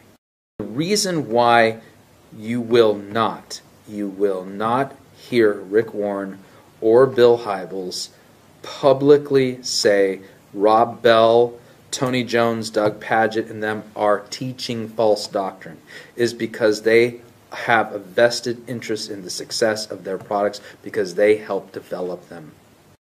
Leadership Network also was a very powerful force in all this. When I would call on somebody or go visit a church or, go to an event and I would say I'm with Leadership Network, people tended to know what that meant. Uh-huh. So it wasn't the Doug Padgett-ness so much as it was, the power of the position. You had the clout of Bob Buford and Peter Drucker and the Willow Creek Association and the Saddleback Association all behind you. Yeah, it was like, hey, those are people, I know who that group is. They write some good stuff, and they do some good things.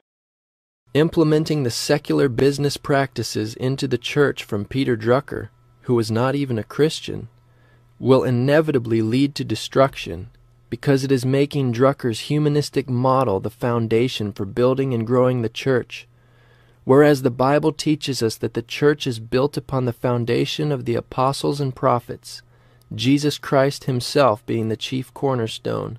Men can follow God's way or man's way in pursuit of church growth. May church leaders hearing this message be encouraged to follow God's way, since it is God's church, and Jesus said, I will build my church. Certainly Peter Drucker meant well in his quest for optimum community, but his worldly business management philosophies in the megachurch and emerging church movements have acted like steroids being injected into the body of Christ, causing unnatural, monster growth from which the consequences will be severe and fatal. You can't talk community development without talking about churches and mosques and temples and synagogues. You just can't talk about it because they are the community. So my challenge to you is, can we not all get along?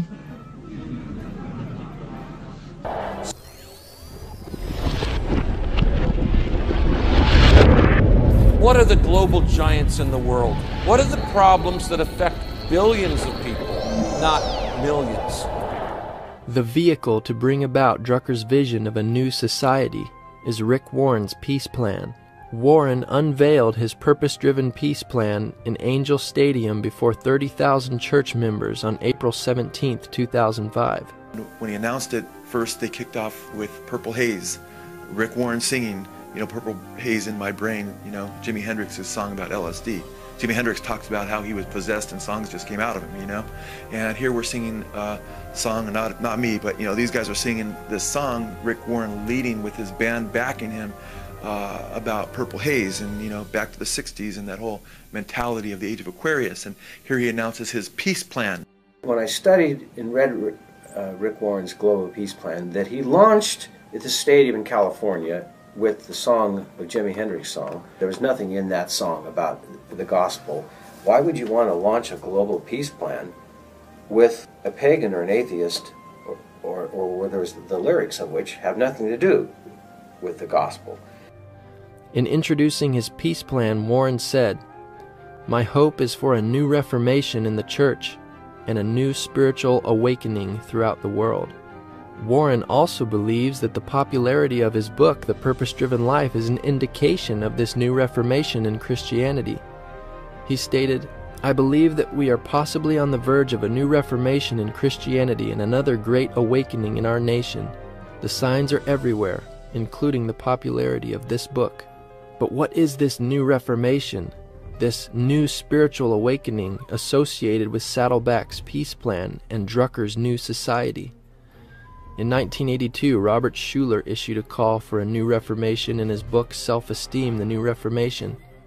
Then in 1999, C. Peter Wagner announced a new apostolic reformation in his book Churchquake.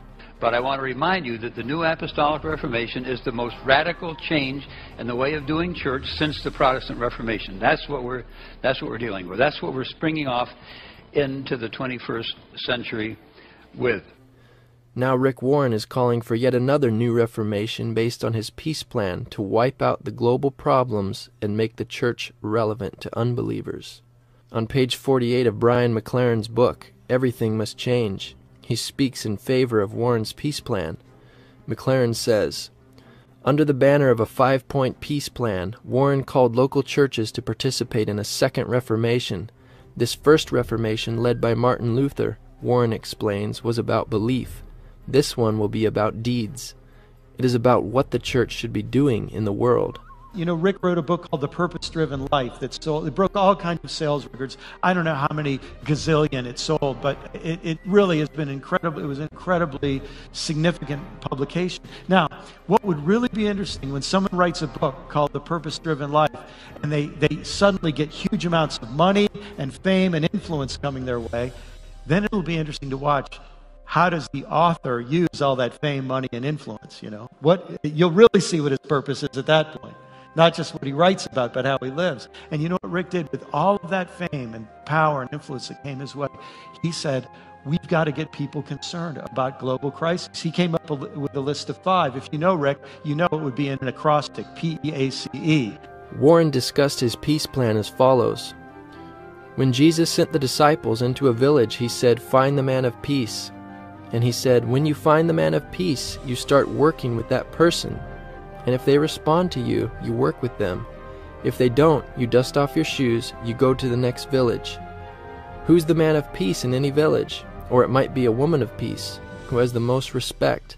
They're open and they're influential. They don't have to be a Christian. In fact, they could be a Muslim. But they're open and they're influential, and you work with them to attack the 5 giants. And that's going to bring the second Reformation. When I go out and I start telling people, do you want to work with us on poverty, disease, AIDS, illiteracy, injustice? I often find people are more unwilling to work with us than we are willing to work with them. In other words, we're saying, you don't have to change your beliefs for us to work with you. If you can only work with people that you agree with, then most of the world you're ruling out. Right. Okay? I don't insist that a Muslim change his belief for me to work on poverty. I don't even insist that a gay person has to change their beliefs. They're not going to accept my belief, or I'm not going to accept theirs. When I'm out working on trying to stop AIDS, I'll work with an atheist. I'll work with a gay person. I'll work with somebody who totally disagrees with me. If they want to work on an issue, fine. Why? We're building a bridge. Warren's peace plan includes unbelievers, Muslims, homosexuals, etc., setting aside differences and working together to fight poverty, disease, AIDS, illiteracy, and injustice. This, according to Warren, will bring about the Second Reformation. Thus, Warren's Reformation is a social reformation, rather than a spiritual one. And so the Reformation needs to be about what we do, not what we say we do. In conjunction with his peace plan, Rick Warren is promoting the three-legged stool, a concept introduced by Peter Drucker as a means to bring together different sectors in society. Drucker believed that the only way to persuade the world to accept change was to engage the public sector of effective government, the private sector of effective business, and the social sector of effective community organizations, including nonprofit faith-based organizations. Over the last 2 years, I've spent a lot of time flying around meeting with every country we go into. We meet with the government leaders, we meet with the business leaders, and we meet with the pastors. We train the pastors, but we also meet with these other legs of the stool so that they understand they have to bring the church to the table. There's a role for the public sector, there's a role for the private sector, and there's a role for the faith sector. Each of them can do something that none of the other three can do. Can we not work together in building the three legs of the stool?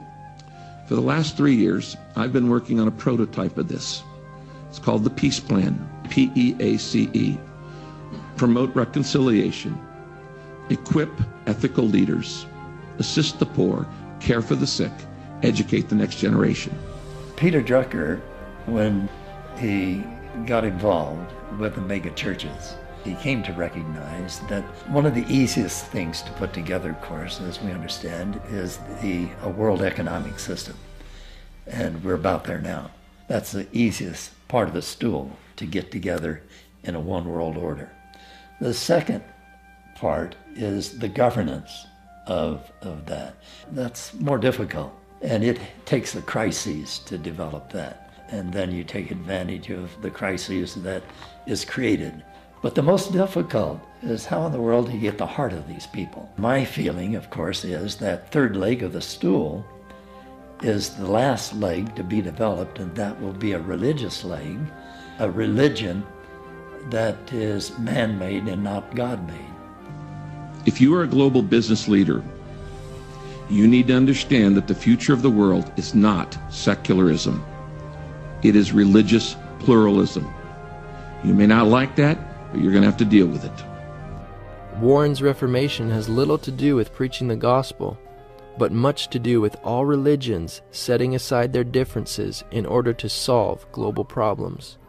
The person over here who asked about the millennial goals, I met last month with Secretary General Ban Ki-moon to talk about faith-based organizations working with the UN on this. And later you should talk to Tony Blair, who's just formed a foundation. He's much too humble to talk about it on this very issue. To my brother, Islamic brother here from Italy, I would say, I'm not really interested in interfaith dialogue. I'm interested in interfaith projects. We got enough talk. Notice how Warren's peace plan is distinctly different than Jesus' peace plan. In Warren's project, Christians and Muslims are equally yoked together in ministry, whereas Jesus said, "Do not think that I came to bring peace on earth. I did not come to bring peace, but a sword. For I have come to set a man against his father, a daughter against her mother, and a daughter-in-law against her mother-in-law." Jesus' peace plan brings a sword of division between Christians and those hostile to the gospel, such as Muslims, so that a man's foes shall be those of his own household. This sword that Jesus spoke of was his word, and the gospel that would divide households once allegiances were made to his kingdom. While Warren's plan is seeking to bring about interfaith peace and world peace, Jesus said, "Peace I leave with you. My peace I give to you, not as the world gives, do I give to you." Jesus came to bring peace with God through repentance and faith in Him, not world peace, as Warren's peace plan achieves. Just as Drucker criticized Christianity for being too individualistic, the church growth movement seeks to appeal to unbelieving people groups collectively. Paul Smith writes, "The Fuller School of World Missions founding dean, Donald McGavran, introduced a new theory. He advocated that missionaries should not make a gospel appeal for a response from an individual, but elicit responses from groups of people. This new missional theory appealed to unbelieving homogeneous people groups to collectively agree to abandon their old religion, identify with Christ, claim the Bible as their authority, claim the church as their religious institution." An entire people group or society being Christianized cannot be equated with individuals one by one being born again. For God so loved the world that he gave his only begotten Son, that whosoever believeth in him should not perish, but have everlasting life. Whosoever believeth is an individual matter. It's individually coming to Jesus. But in fulfillment of Drucker's lifelong goal of creating a new society through the megachurch, Time magazine reported, over the last 4 years, Warren has beta tested his plan by sending almost 8,000 members of his own 22,000-member Saddleback Church congregation and an undetermined number from 12 other congregations to work in 68 nations. The flagship project has been in Rwanda, whose president has declared his intentions to make his country the world's first purpose-driven nation. Simply called the Peace Plan, this ambitious effort takes Warren's purpose-driven philosophies to new heights. Rwanda became the first nation to sign up, thanks in large part to the country's president, Paul Kagame, and his unique relationship with Pastor Warren.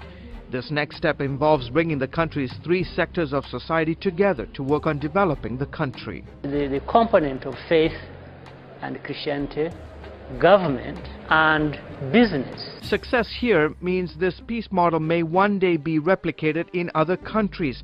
A possible goal is 68 other countries, and Saddleback Church has sent out nearly 8,000 members in small teams around the world. I want to tell you, I'm more excited about purpose-driven and the peace plan than I've ever been, because I saw an amazing results. In what I'm watching an entire nation being transformed because of you, Saddleback Church.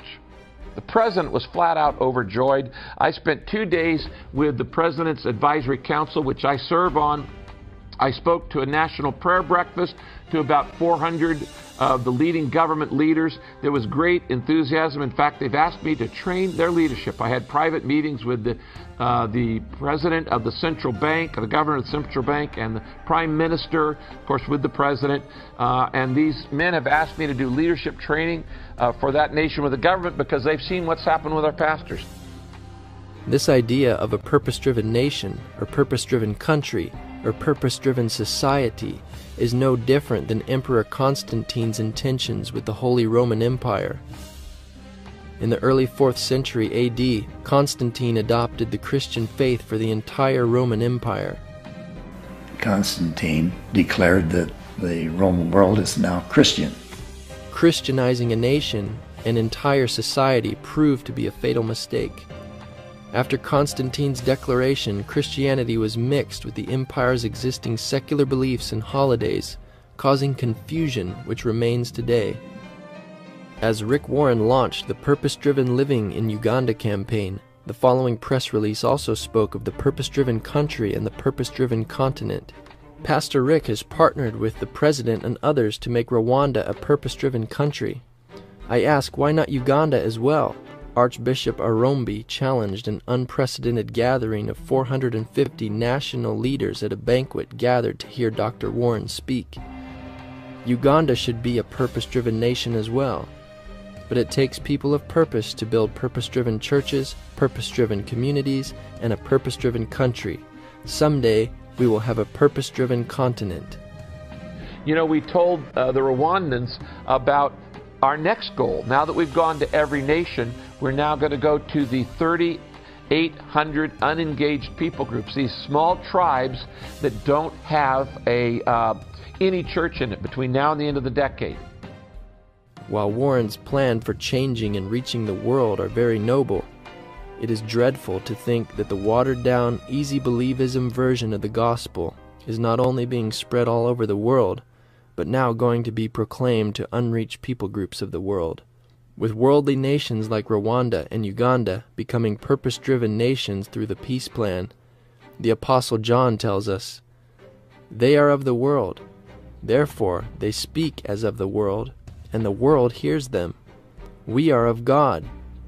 He who knows God hears us. He who is not of God does not hear us. By this we know the spirit of truth and the spirit of error." James 4:4 declares, Do you not know that friendship with the world is enmity with God? Whoever therefore wants to be a friend of the world makes himself an enemy of God. Yet Warren's peace plan and new society envisioned by his mentor Peter Drucker is increasingly embraced by politicians, celebrities, and world leaders. He was a member of the Council on Foreign Relations, which the Council on Foreign Relations is seeking to build a new world order. And at first he just blatantly denied that he was a member of the CFR. And then later it came out that, yeah, he was a member and admitted that he is a member of the Council on Foreign Relations. So his peace plan is very, very scary as it fits into this whole ecumenical movement, this whole God's dream, kingdom dominion, new world order, and where the church is headed at this time.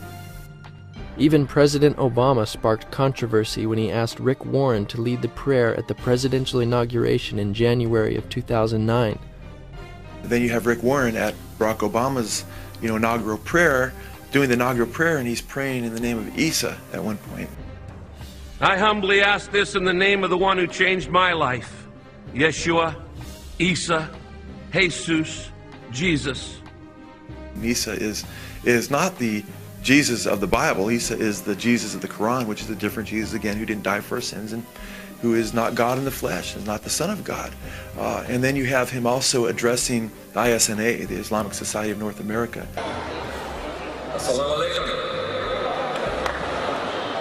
which just a couple years prior to that was designated by the Justice Department as a terrorist group or funding terrorism. And he doesn't give them the gospel. Somebody say, well, yeah, he came to preach Jesus to them, and hey, praise God, I'm all for standing up at the gates of hell and proclaiming the gospel. That would be awesome. But that's not what happened. He encourages them on how to be successful. Now, when you look at what Islam teaches about ultimate success, in the Quran is the domination over every other religion of Islam, by Islam, through the use of jihad, and if you're going out against your enemy and slaying him wherever you find him, and Christians are allowed to live as long as they submit to Islam and pay the toll tax. Otherwise they're persecuted, they're beheaded. So it's getting really sad as to where this is all headed, because these are the leaders of the visible professing church working with Muslims to bring this new world order about. I was asked to speak to you about how can Muslims and Christians work closer together for the greater good in our world. And I will tell you that I'm not interested in interfaith dialogue. I am interested in interfaith projects. There's a big difference. Recently, an article from the Orange County Register was published entitled "Rick Warren Builds Bridge to Muslims." It described how Warren is part of an effort named King's Way that is attempting to bring evangelical Christians and Muslims together. The Reverend Rick Warren, pastor of Saddleback Church in Lake Forest and one of America's most influential Christian leaders, has embarked on an effort to heal divisions between evangelical Christians and Muslims by partnering with Southern California mosques and proposing a set of theological principles that includes acknowledging that Christians and Muslims worship the same God. The news went viral on the web when many bloggers and critics of Warren responded. In anticipation of a second article from the Orange County Register, Saddleback offered a preemptive strike in Warren's defense, in which Warren stated, "A week ago, a reporter published an article in the Orange County Register about Saddleback Church that contained many errors and false assumptions. It erroneously stated that we have a partnership with a local Muslim mosque. That is false. However, the second OCR article confirms that Saddleback did indeed partner with a local Muslim mosque. In a February 10th interview with the Register, Tom Holliday, associate senior pastor at Saddleback, described the outreach to Muslims as a multi-pronged effort that includes sharing meals at mosques during religious holidays and working together with Muslims on joint community service projects. Warren continued, "It erroneously reported that our church had agreed to a theological document with Muslims. The document, titled King's Way, co-authored by Abraham Muhlenberg, a Saddleback pastor in charge of interfaith outreach, and Jihad Turk, director of religious affairs of the Islamic Center of Southern California, was presented at a December dinner at Saddleback attended by 300 Christians and Muslims.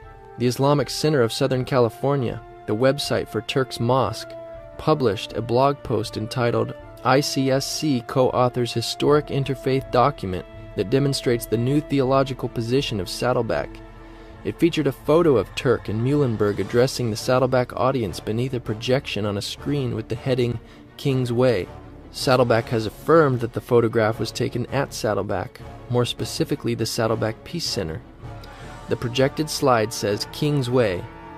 King's Way describes a path to end the 1400 years of misunderstanding between Muslims and Christians by consulting the texts we each call sacred to form a basis that allows us the privilege to serve the needs of our community together. Nevertheless, Warren went on in his defense, stating, "It erroneously reported that we had agreed to not evangelize with Muslims. That is false."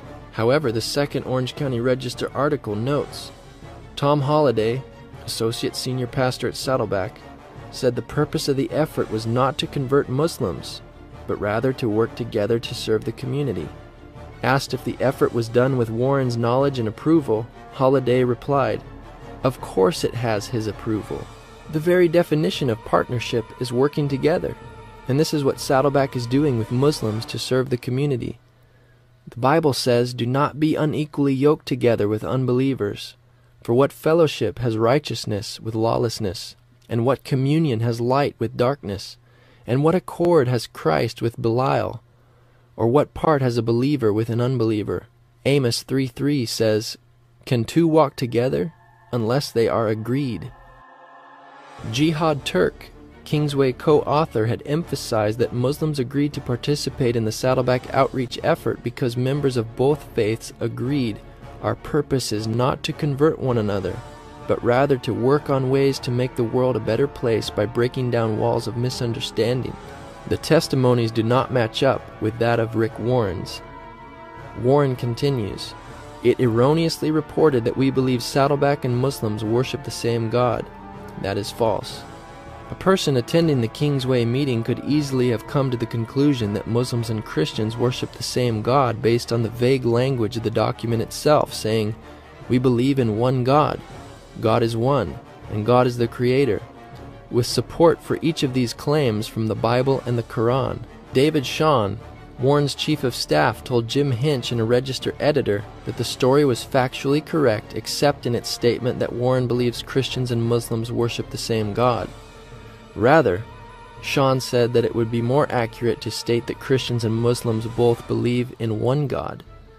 Apparently, Shawn asked the OCR to publish a correction to the article but later withdrew the request. Warren has stated, "Neither I nor my staff had ever seen such a document until the article mentioned it. It wasn't created or even seen by us.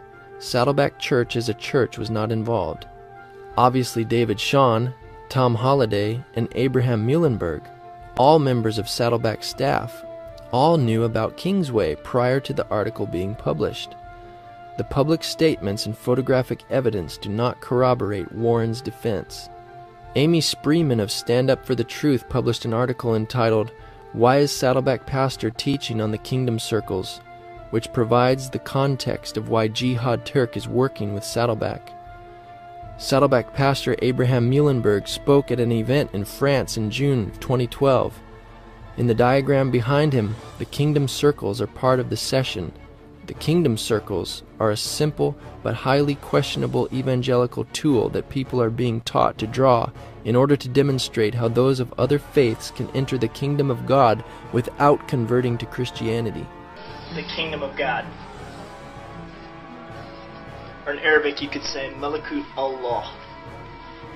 Now if this circle represents Christians, this circle represents Muslims, what's happened for so many years is that Christians have been telling Muslims, you've got to come over into our circle, become a Christian. That's the only way you can come into the kingdom of God. Or Muslims have been saying, hey, come over here, you got to become a Muslim. That's how you really know God and are able to move in the right direction. But really, those things aren't the issue. The real issue is how can we both move into the kingdom of God and find the straight path to God? That is the question.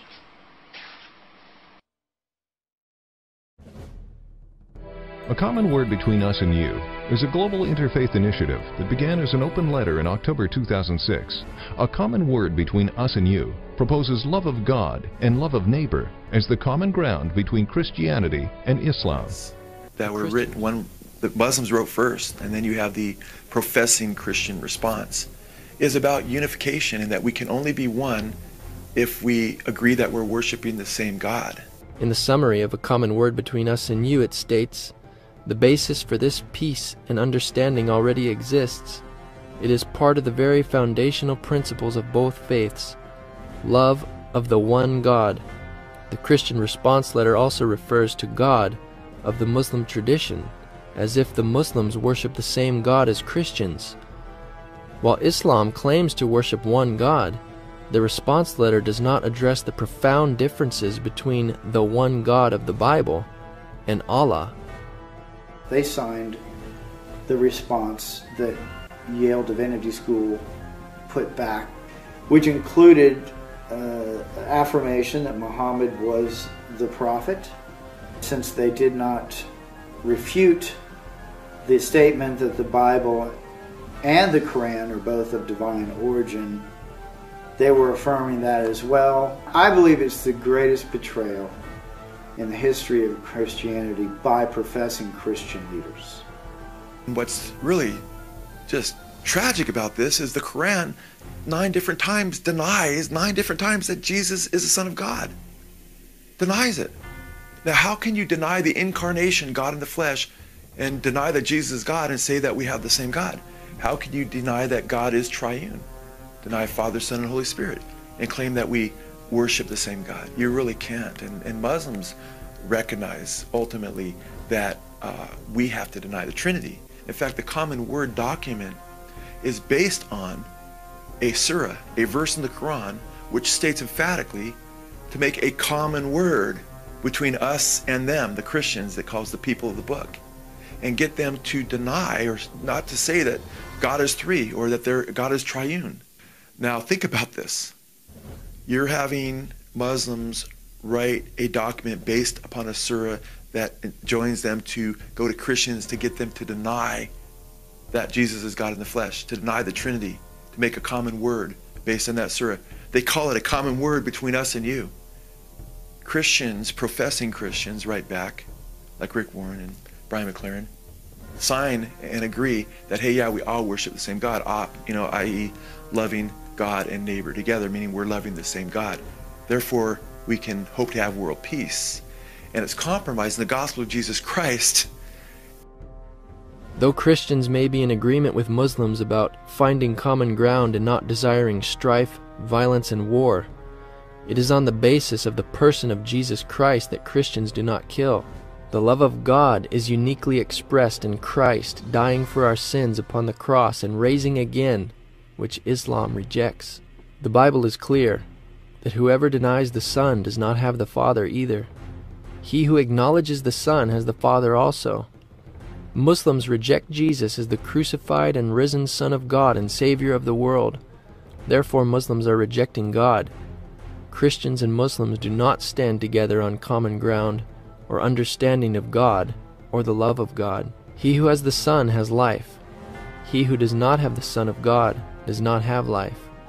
While Jesus teaches to love one's enemies and be at peace with all men, Christians are not to set aside profound differences in the name of world peace. Any peace without Christ is futile in the scope of eternity. And we put all these things together and we realize that 1 John 2:22 identifies Antichrist. And there are many Antichrists that have come and that will come again. There's an ultimate Antichrist as well. Is a denial. That spirit is a denial of the Father and the Son. And again, this is the movement that we're witnessing before our very eyes. And we're seeing much of Christendom being swept up into it through the purpose-driven movement, through the emerging church movement, through the seeker-sensitive movement. Nobody denies the need for social reform, but it is a shameful compromise of the Great Commission to replace the gospel with social, economic, and political reforms. Warren's noble efforts for global reformation will bring wisdom, discipline, order, health, education, and security, but it will not bring life. Indeed, it will keep countless from God's kingdom by deluding them into rejoicing contentedly over a refreshing glass of old wine. They will believe they have found God, but will only have been brought closer to godly principles. There is no life in the mere influence of God, only in His presence, and that life requires death toward all that the world loves. There are many passages in the Word that clearly describe what the world's reaction will be to the gospel, and how we will be treated and regarded because of the gospel. The nature of Rick Warren's program and message is defined by how the world reacts to it. Warren is reaching people groups with information, organization, ideas, and even inspiration. His team is doing many good works in Jesus' name. The enemy is happy to have us doing good things, so long as we do them without the presence of God. We will all see on the last day who truly knows the Lord.